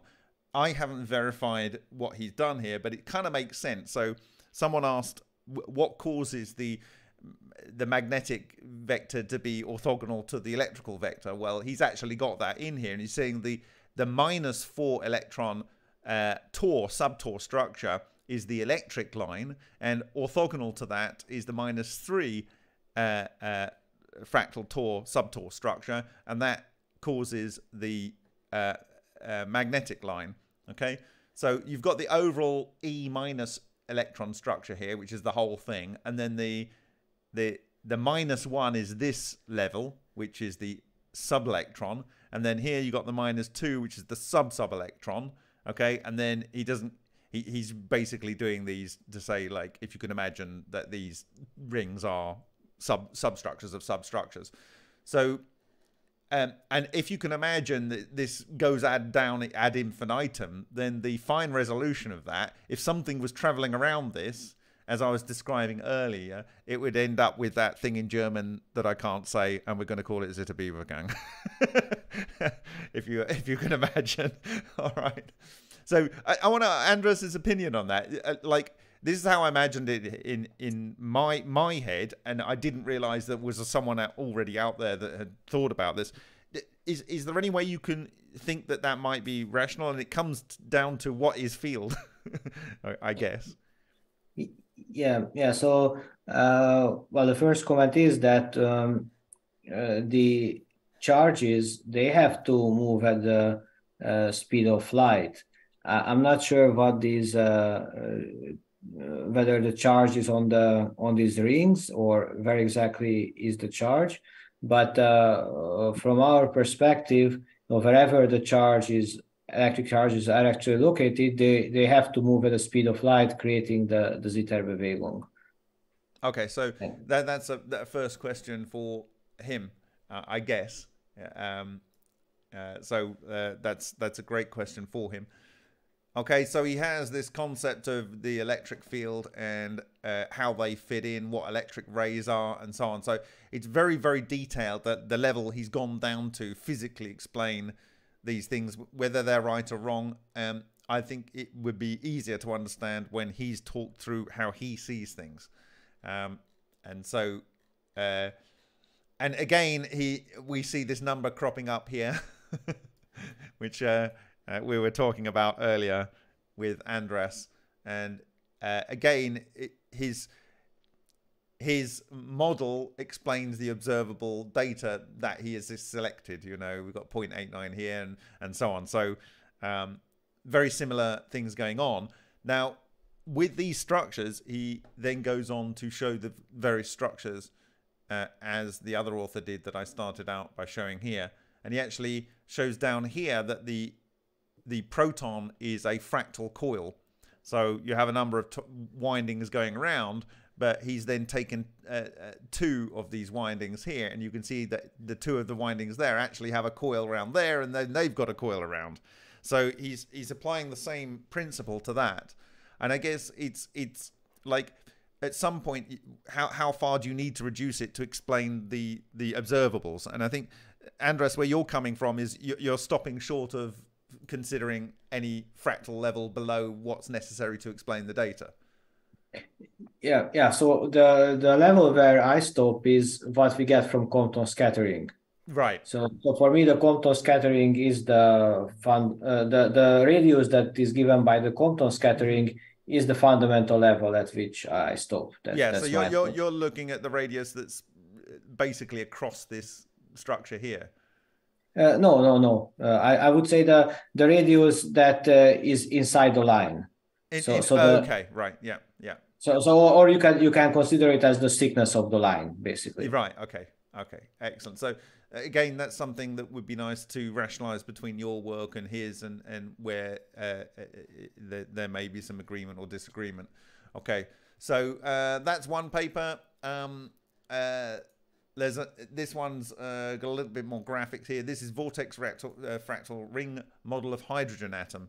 This paper is an attempt to attain a better model of nature's structure using vortex ring fractal theory. The aim of this paper is the vortex ring fractal modeling of the hydrogen atom, which is not in contradiction to the known laws of nature. We'd like to find some acceptable quantum model of hydrogen atom as a levitating model with a ring structure of the proton and ring structure of the electron. It is known that the planetary model of hydrogen is not right. The quantum model is too abstract. Our imagination is that the hydrogen atom is a levitation system of the ring proton, so and the ring electron. So he goes into the mass. Here you can see the torus structure of the, I guess, the electron or matter with spin a half. Okay, so that's how he's deriving that. And here he's looking at the fractal structure and how he describes what's going on with these graphics in other papers in detail. I'm not going to go into that right now, but this is his levitation model of what's going on, and you would argue that this maybe is not too dissimilar to what you're saying, except that the orbit is around the collective center of mass of these two particles. Yeah, and that's essentially, so like, you know, the mass of the proton is vastly higher. It's 1,840 or something, right? Bigger than the electron, and so you could imagine that the center of rotation is actually quite close to the center of the proton, right? Yes. And what I would like to also say for the so that there is no misunderstanding, that this Bohr orbit that I showed is just for illustration, because the proper solution of the wave function is given by the solutions to the Schrödinger equation, which has the orbital component and the radial component. So I'm not contradicting quantum mechanics in any way. I just want to emphasize that my illustration was a simplification, but there is also a radial oscillation. Okay, so I think what might be helpful is, because I've done 3D animation since I was 16, that maybe I can work with both you and Pavel to come up with better visualizations, which, you know, if people can just understand things immediately from an animation, I think it really helps. And okay, so great. Okay, thank you for that clarification, Andreas. Again, we see this structure reappearing here, and he talks about how that adds in all these different constants and the energy here and the spectrums, and how that all fits in with his model and so on. So it really would be great to have some people who are very interested in these aspects at this level delving into this. So and that's why I think it's important, Andres, that you have a chance to look at this in detail. So the fractal dimension of an electron, and again, he's deriving the dimension of an electron here. So we would like to find a better and plausible structure of the electron as a torus and fractal structure. However, it is in contradiction with generally accepted knowledge, where the electron has no structure. Actual properties of the electron cannot be explained by point-like models. This was the same point that was being made by Andras.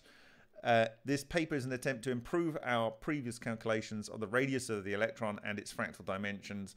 The vortex fractal theory could possibly help with explanation of what charge the electron, the proton, the electromagnetic field actually are. So we've got this image here, and then he's starting to break it down in the substructures here. This is forces between two subelectrons inside the electron here. And I'm reminded of a New Scientist paper that I think it was from 2001. I have it over here. I was going through my New Scientist collection here. I think this is the one. One man thinks the electron has been split. If he's right, it's curtains for quantum theory. So yes, this is from, no, it wasn't quite 2001. This is 14th of October 2000. So there we go. back in 2000, I thought, I need to save this document. Maybe it'll be important one day. And it actually describes how they did it. It's quite a fascinating paper, actually. So is there substructure? I don't know. But certainly Pavel thinks there is. Okay. What else? So like I say, this is... so here we go. Example of ring structures. This is a hydrogen molecule. So you've got your two covalent bonds with your electrons here and the protons. Now, what would you say was the... I mean, it doesn't really have an orbit, does it, here in this case? Or how would the orbit be here, Andras, if this was the model? Yeah, in my case, I just see that the distribution of the electron is as described by the Schrödinger and Dirac equations. Right. Yeah, you don't see it as specifically as a ring. No. Yeah, okay. So because you in your case you're looking at the other more spatial aspects. Yeah.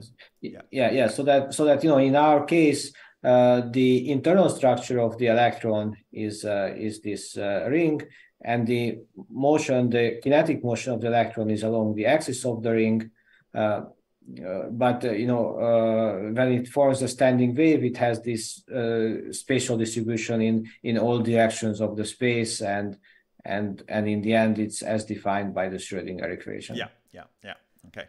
So this is another point of coherence between your two concepts here, where he has the proton here, but the electron is inside, forming the vortex ring structure of the neutron. So here, yes, that's exactly the same. Yeah, it's exactly the same. Yeah. So there is a lot of commonality here. I mean, it seems natural to think that to create a neutral charge particle, you would need to have these things where the charge was basically incident. So otherwise they would have some polarity to them, wouldn't they? So yeah. Okay. So that's great. We've got some consistency there. And again, that's that. And this was his latest paper that he sent me today. And I hope that this was going to be what he was talking through. But again, it's just more detail and some closer up diagrams. But anyway, I encourage people to look at those. I encourage you, particularly Andras, to look at that. I'm going to unshare now. I'm not the expert on his work, so I'm not the person to be taking questions on that. But I think it's definitely worth looking at. Okay, so I want to close out and take last questions. But firstly, I wanted to talk. Giorgio Vassallo is watching, as far as I understand it, but he says his English is not good. He was very, very meek, and he said that there's several things that he considers that this shows, and I said that I would read it out. So I'm actually going to copy it into a document here, and then we can look at it separately. So let me do this. Okay. All right. So maybe I can make that bigger. Okay. All right. So he's saying that Occam's razor is a practical epistemological tool. Now, I'm going to ask a question right at that point for people that don't know what an epistemological tool is. Andras, what does that mean? I'm not a philosopher, but what Occam's razor means in plain English is that among all the possible solutions or models, the simplest one is probably the correct one. Yeah, thank you. He's then saying that space-time Clifford algebra CL3-1 open brackets capital R is the best mathematical tool in theoretical physics. What does that mean? Yeah, that just means that what mathematicians call this CL3-1 Clifford algebra is the geometry of space-time. So if you work with geometry of space-time, then the mathematics naturally follows the physics. Okay. Then he says natural units greatly simplify the equation structure. Yeah, natural units means that instead of using SI units, we choose speed of light equal 1 and the Heisenberg constant h bar being also 1. So h bar equals 1 and c equals 1, simplifies formulas. Okay.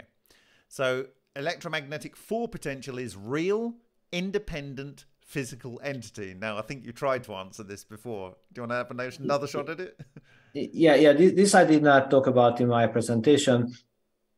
So in electromagnetism theory today, the consensus idea is that the electric fields and magnetic fields, the E and B lines, are the only measurable quantities, and the potential is actually not measurable directly. You can integrate electric field and then get potential, but you cannot measure potential directly.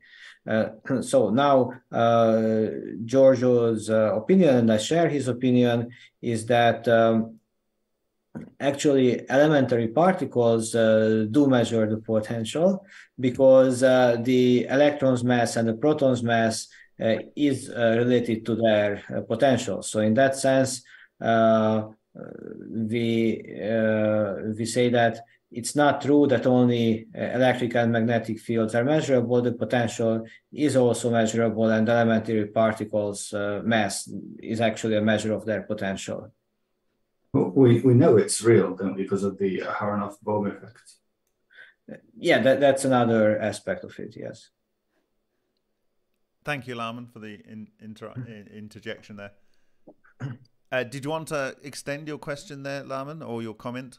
Well, it's just, it's quite well known that there's, I'm not sure, you can look it up, the Aharonov-Bohm effect is a kind of a modification of the dual slit experiment, which shows that the vector potential is a real effect on the interference fringe as a result. And it's not the magnetic field that's affecting it, it's the vector potential, exactly. So it's something you can look up, but it is quite well known that the vector potential, the 4 potential, is a real thing. It's not just the electric and magnetic fields that can be detected. Thank you. Did you want to reply to that, Andros? No, that's fine. Okay. So 5, the 4 divergence of the 4 potential is a real scalar field that is not always 0, i.e. Lorentz-Coulomb gauges are not always applicable. Do you have a comment for that? Yeah, this is what I explained, yes. that we have a electromagnetic scalar field as a real physical entity. 6, gaugeless Maxwell equations reveals the nature of the electromagnetic sources as the 4 partial derivatives of the scalar field. It's again... It's again the same. So gaugeless means that we don't apply the electromagnetic gauge condition, and briefly, physicists have invented the so-called electromagnetic gauge to force the scalar field to be 0, and we don't want to do that. 7, D'Alembert, I'm probably saying that wrong, but it sounds French because of Camembert. D'Alembert wave equation can be applied to both charge density and scalar field. Yeah, it's just another way of saying that we have both scalar waves and traditional transversal waves. 8, the electron can be modeled as a current ring generated by a massless charge that rotates at the speed of light. Yes. I don't like here the word massless, but yeah, this is the model I explained. Yeah. So when he's saying massless charge, the actual mass is coming from the energy of the charge, or the... No, that's why I don't say I don't like it, because the mass is always comes from the overall electromagnetic field. If the mass is not in a point, the mass is in all of the field in the space. I mean, it's the space-time distortion. Yeah, exactly. So that you should never think that mass is in one point here or one point there. The mass is distributed in all of the field. The charge quantum E is always coupled to a magnetic flux quantum H over E. Yes. So this I did not talk about, but one question that comes up is why are the electric charges quantized? Why don't we have a half elementary charge or 1/4 elementary charge? And where we got with the theory so far is to demonstrate that whatever the electric charge is, there is a corresponding magnetic flux, and the elementary charge and magnetic flux are related in such a way that if you have elementary charge E, then the corresponding flux is H over E, where H is the Heisenberg constant. So in that sense, you explain why there is magnetic flux quantization, then you know why there is charge quantization, and vice versa. Very good. At 10, the circular helicoidal trajectory of the electron's charge can be encoded using a single spinor of space-time algebra. That was your opening gambit, right? Yeah. Well, it's just a way of saying that if you use Clifford algebra, then you don't get lost in the notation. You can express things simpler. Do you say spinor or spinor? Spinor. Spinor, okay. Spinor of space-time algebra. Okay, 11. The charge orbit radius is equal to the reduced Compton wavelength. Yeah, this is what I explained in the electron model. So 12. The fine structure constant is equal to the ratio of charge radius and charge orbit radius. Yeah. This is the big unknown. I have shown you these ratios that have this amazing coincidence, but in the end, this is one thing that I would like to understand, and we don't know yet where exactly this number 137 is coming from. So that's still a puzzle. Yeah, right. That's constant. Oh. Hold on, sorry. Who were you commenting, Alex? Sorry, I'm just agreeing. The constants, that's the key. When they pop up and we find out what they're really coming from. And that's what you're on the hunt for. Sorry, I'm enthusiastic. No worries. It's great. We like enthusiasts. Enthusiasts get stuff done. Okay, right. So the electron massless charge has a mechanical momentum equal to the product of charge and the local value of the vector potential. Yes. So that comes from the electromagnetic theory that when you apply Maxwell's equation, you can see that the vector potential and this internal Zitterbewegung momentum, they are related. They are strictly related. It's all right. You've only got another 9 questions or comments by Giorgio, and you'll have passed the test. So you're doing very well so far. All right. It shows that I have read the book. Yes. You're the other one. Right. 14. Using natural units, the electron's charge momentum is equal to its relativistic mass. Yeah. So this means that in natural units, that's why they are called natural. You can use mass, energy, momentum as equivalent measures. The electron momentum, not to be confused with the electron's charge momentum, is equal to the product of charge for the component of local vector potential along the direction of electron motion. Yeah, this I don't exactly get, but in the end, one can calculate separately the internal momentum in this Zitterbewegung motion and the kinetic momentum that's along the axis. So these are 2 separate momentum one can calculate. The electron momentum, sorry, I've said that one. I wanted to ask it twice. It was so good.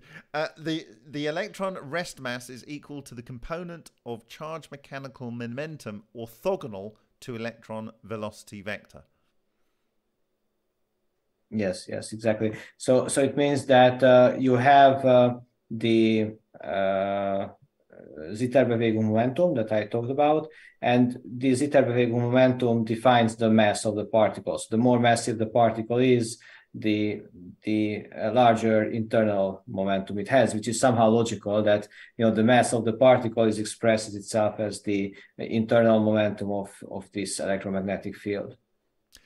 17. The value of electron relativistic mass is consistent with both special relativity and electromagnetism.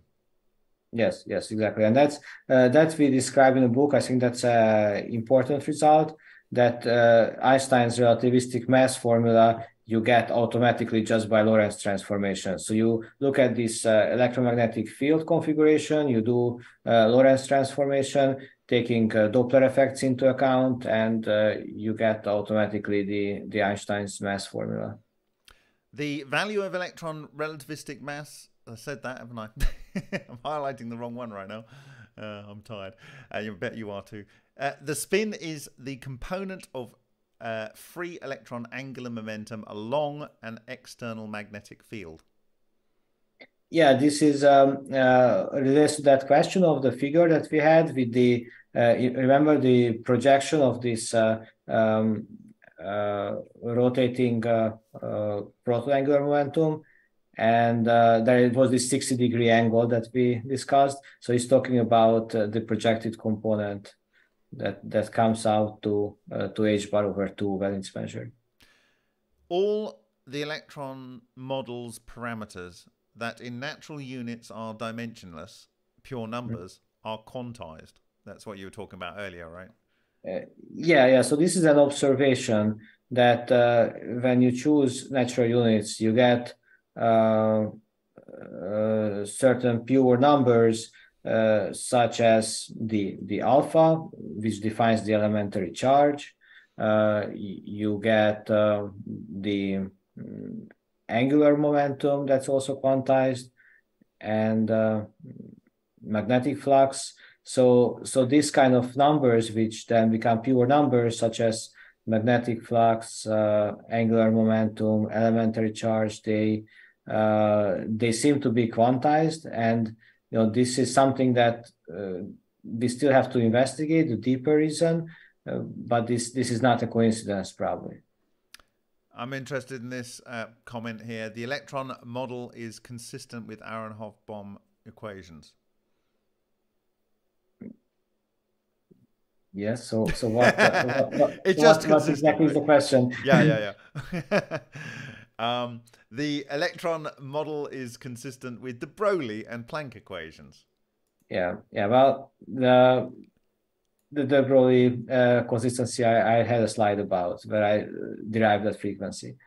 The electron model is consistent with an electromagnetic version or interpretation of Proctor, Klein-Gordon, and Dirac equation.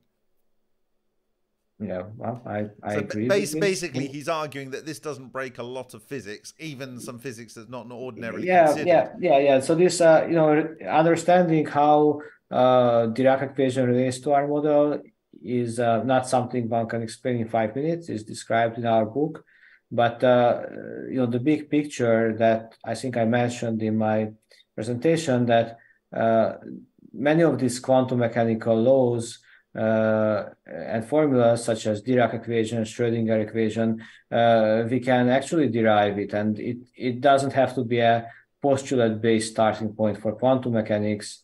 So we're not changing it. We're just trying to explain, where are these postulates coming from. So, with all the things that it doesn't break, other than things like the particle isn't a point, what do you think it does break?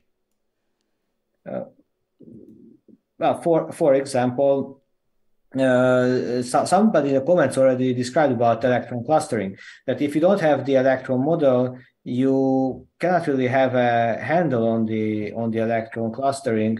But if you see that there is these toroidal structures that have their magnetic fields, there can be magnetic attraction, then you can get these kind of solutions that you don't get from the traditional point particle models. Absolutely. Yes. Right. So we maybe got some questions here. Break the limit. Do you want to take the floor? Hey, thanks. Caught me off guard here. I was just having a conversation with David Cosmic. Definitely all on the right page. Give me a minute or so and let me just come back. Sorry. Okay. Well, does anyone else want to ask a question before we have a look at Gerald's coils? Okay. Well, thank you, Andras, for I think you only got stumped on one question. Not really. So did I pass the test? I think you got 21 out of 22. So a huge round of applause for our main speaker today, our guest speaker, Andras Kovacs. Real huge hand of applause. Thank you. Full respect. You definitely know this subject, so that's a huge thumbs up. We're getting some silent thumbs up from those people. So really, thank you very, very much. It's been really good. So break the limit. Are you ready to ask a question? No. All right. Actually, I think it was pretty well answered. I was curious though, just in this recent conversation, we're talking about this idea of basically synthesizing virtual particles by using these crossed product fields. And with this model, it seems like because we are just taking photonic energy, which we already have a cross product stress energy in, say, our mode of transport at velocity c, right? And those things, those photons, whatever they are, can become physical matter when they wrap up on each other because of the higher stress energy density, becoming real particles. So we were wondering, could we synthesize virtually large particles or sustain them temporarily? It seems almost like the original bagel coil experiments did exactly that. And, I'm just kind of wondering where the limits of this are in terms of what we could use for propulsion or gravity control. This isn't really a specific question. It's more just a general kind of overview of, can we synthesize new types of synthetic matter to do really interesting things? Well, I don't know what Andras wants to say, and yeah, I really don't know what to answer specifically. I think that this is very interesting topic to experiment with these big game type of setups in these fractal coils. I did not do those kind of experiments. I'm doing other type of experiments myself. But if somebody is interested in experimenting in that topic, that's I think is a very interesting subject. And from my point of view, ever since in 2017 or 2018, when they started taking apart the first line reactors, I viewed the things that were interacting and making these very highly defined boundary cuts into the fused quartz and other parts of the reactor, and they were exactly either in line with the solenoid B field or orthogonal to it exactly. They struck me as macro quantum objects, i.e. you're seeing something on observable with your own eyes scales that is a self-similar structure of something that actually exists in nature at a much smaller level, almost like when you're looking at crystallography and you're looking at diffraction patterns, you're actually seeing a reflection of the structure that's very, very small but big, like almost like a hologram type aspect. Whereas rather than in a hologram, you can see the whole hologram and you break it into little pieces and you can see the same hologram in the little piece. It's kind of the other way round. And this is where Chukhanov describes his ball lightning as a macro quantum object, and Ken Shoulders ultimately said that electron validium wasn't that, and it wasn't charged clusters either. What you ended up with at the end of the day is an exotic vacuum object. And a normal vacuum object, in my view, is a thing like an electron and a proton, right? So if what is an exotic vacuum object? Well, it's like a particle that you've made. And then if you have a particle that is on a completely different wavelength to most other mass, then for me, it doesn't surprise me that may have little interaction with ordinary matter, because it's almost on a completely different frequency level, if you know what I mean. Yeah.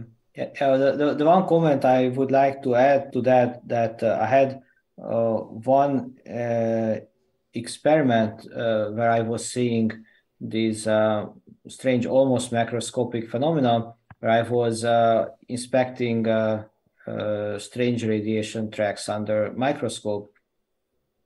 And so in that case, I had a CD disk where I used next to the reactor a CD disk with the idea to then observe the strange tracks. And then when I was, these CD disks were next to intense electric discharge. And then when I was looking at it under the microscope had LED lights that was lighting the surface. And what was very surprising is that these tracks, they did appear upon the interaction of the light. So during while I was observing it. So that the point was that there was some object structure that got stuck on the disk surface, whatever it was, and when the light was shining on it, then it made this macroscopic tracks, and I could see these tracks moving under a microscope, and they had the size on the order of 0.1 millimeter or something like that. So almost visible by eye, and that was very, very strange. Whatever it is that it does this. Well, it's interesting you say that, because I don't know. I haven't actually published the presentation yet, but this week's presentation with the Russian group is talking about work where they are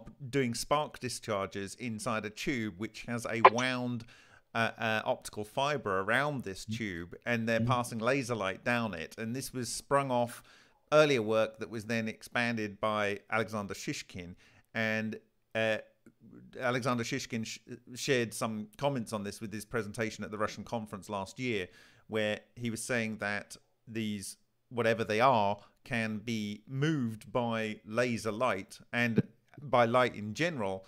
And he says that a lot of LENR experiments where they're using light to stimulate the reactor could be because it's taking charge clusters out of the air, and they're traveling along with the light beam, and then they are aggregating at the impact point, and that's triggering the effect. And it's not the laser energy per se, and it's not the metal which is hydrogenated, it's the actual interaction of the charge clusters that are being aggregated from the air. And so this gives you a way where you could stimulate reaction by literally having a discharge and firing laser beams through it towards your target that you want to stimulate the LENR reaction with.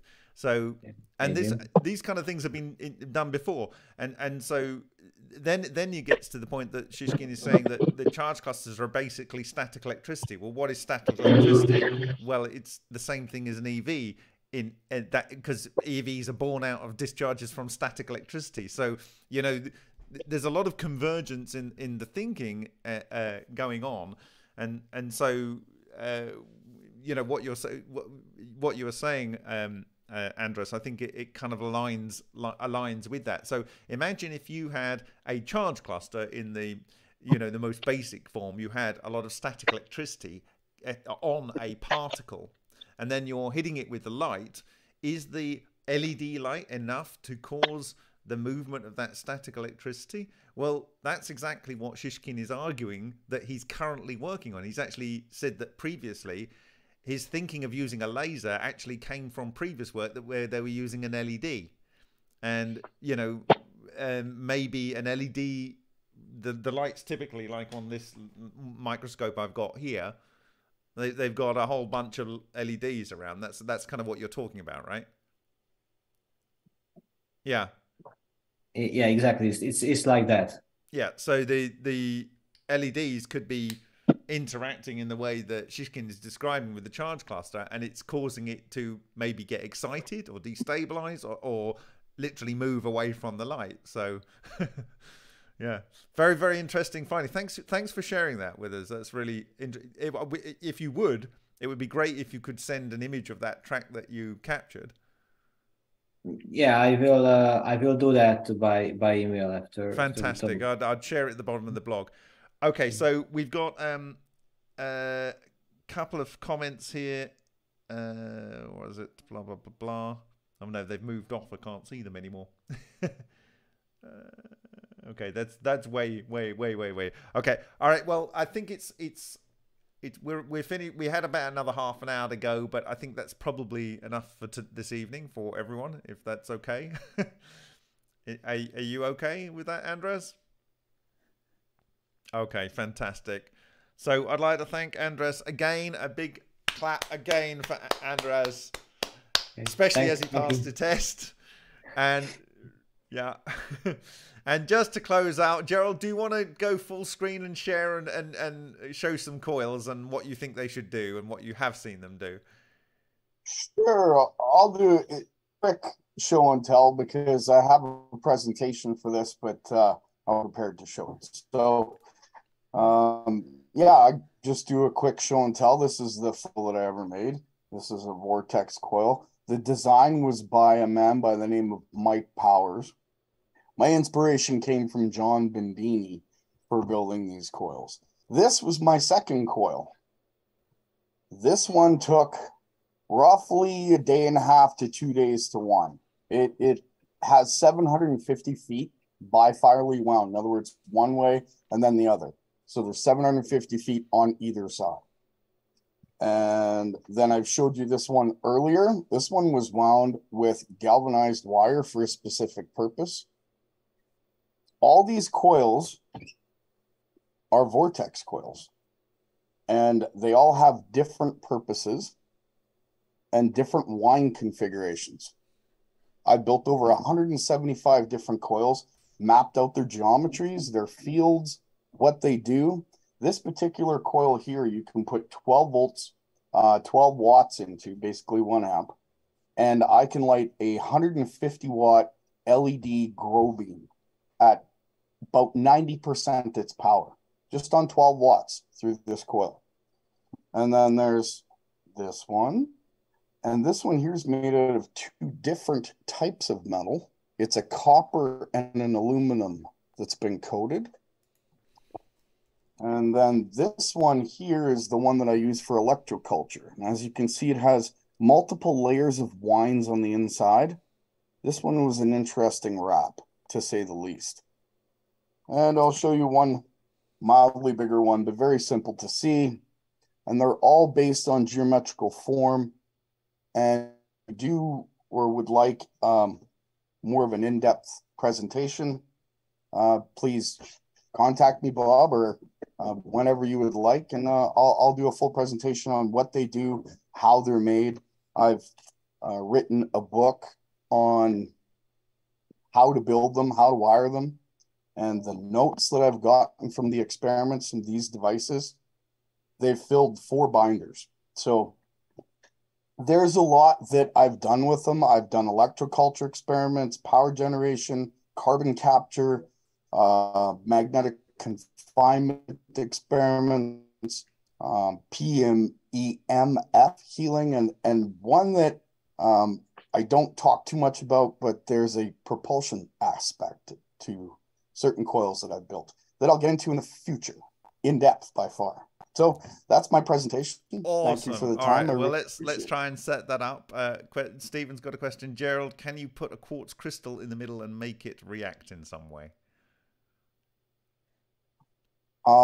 That's not an experiment that I've done, to be honest with you. It's definitely something that I can put on the list for the future.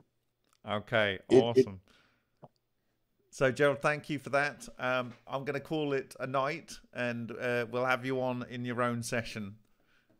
Awesome. Thank you very much for your time. Thank you very much. Thanks a lot. Thanks for everyone on YouTube. And I'll say, buenas noches, dobry noc, good night. Thanks. Good night. See you guys. Good night. It was awesome. Thanks so much for hosting. Can't wait to get into temporal mechanics in the future. That'll be a fun one. Yes, torsion mechanics is a beautiful thing. Awesome. All right, guys. I'm going to call it off. Bye. Record.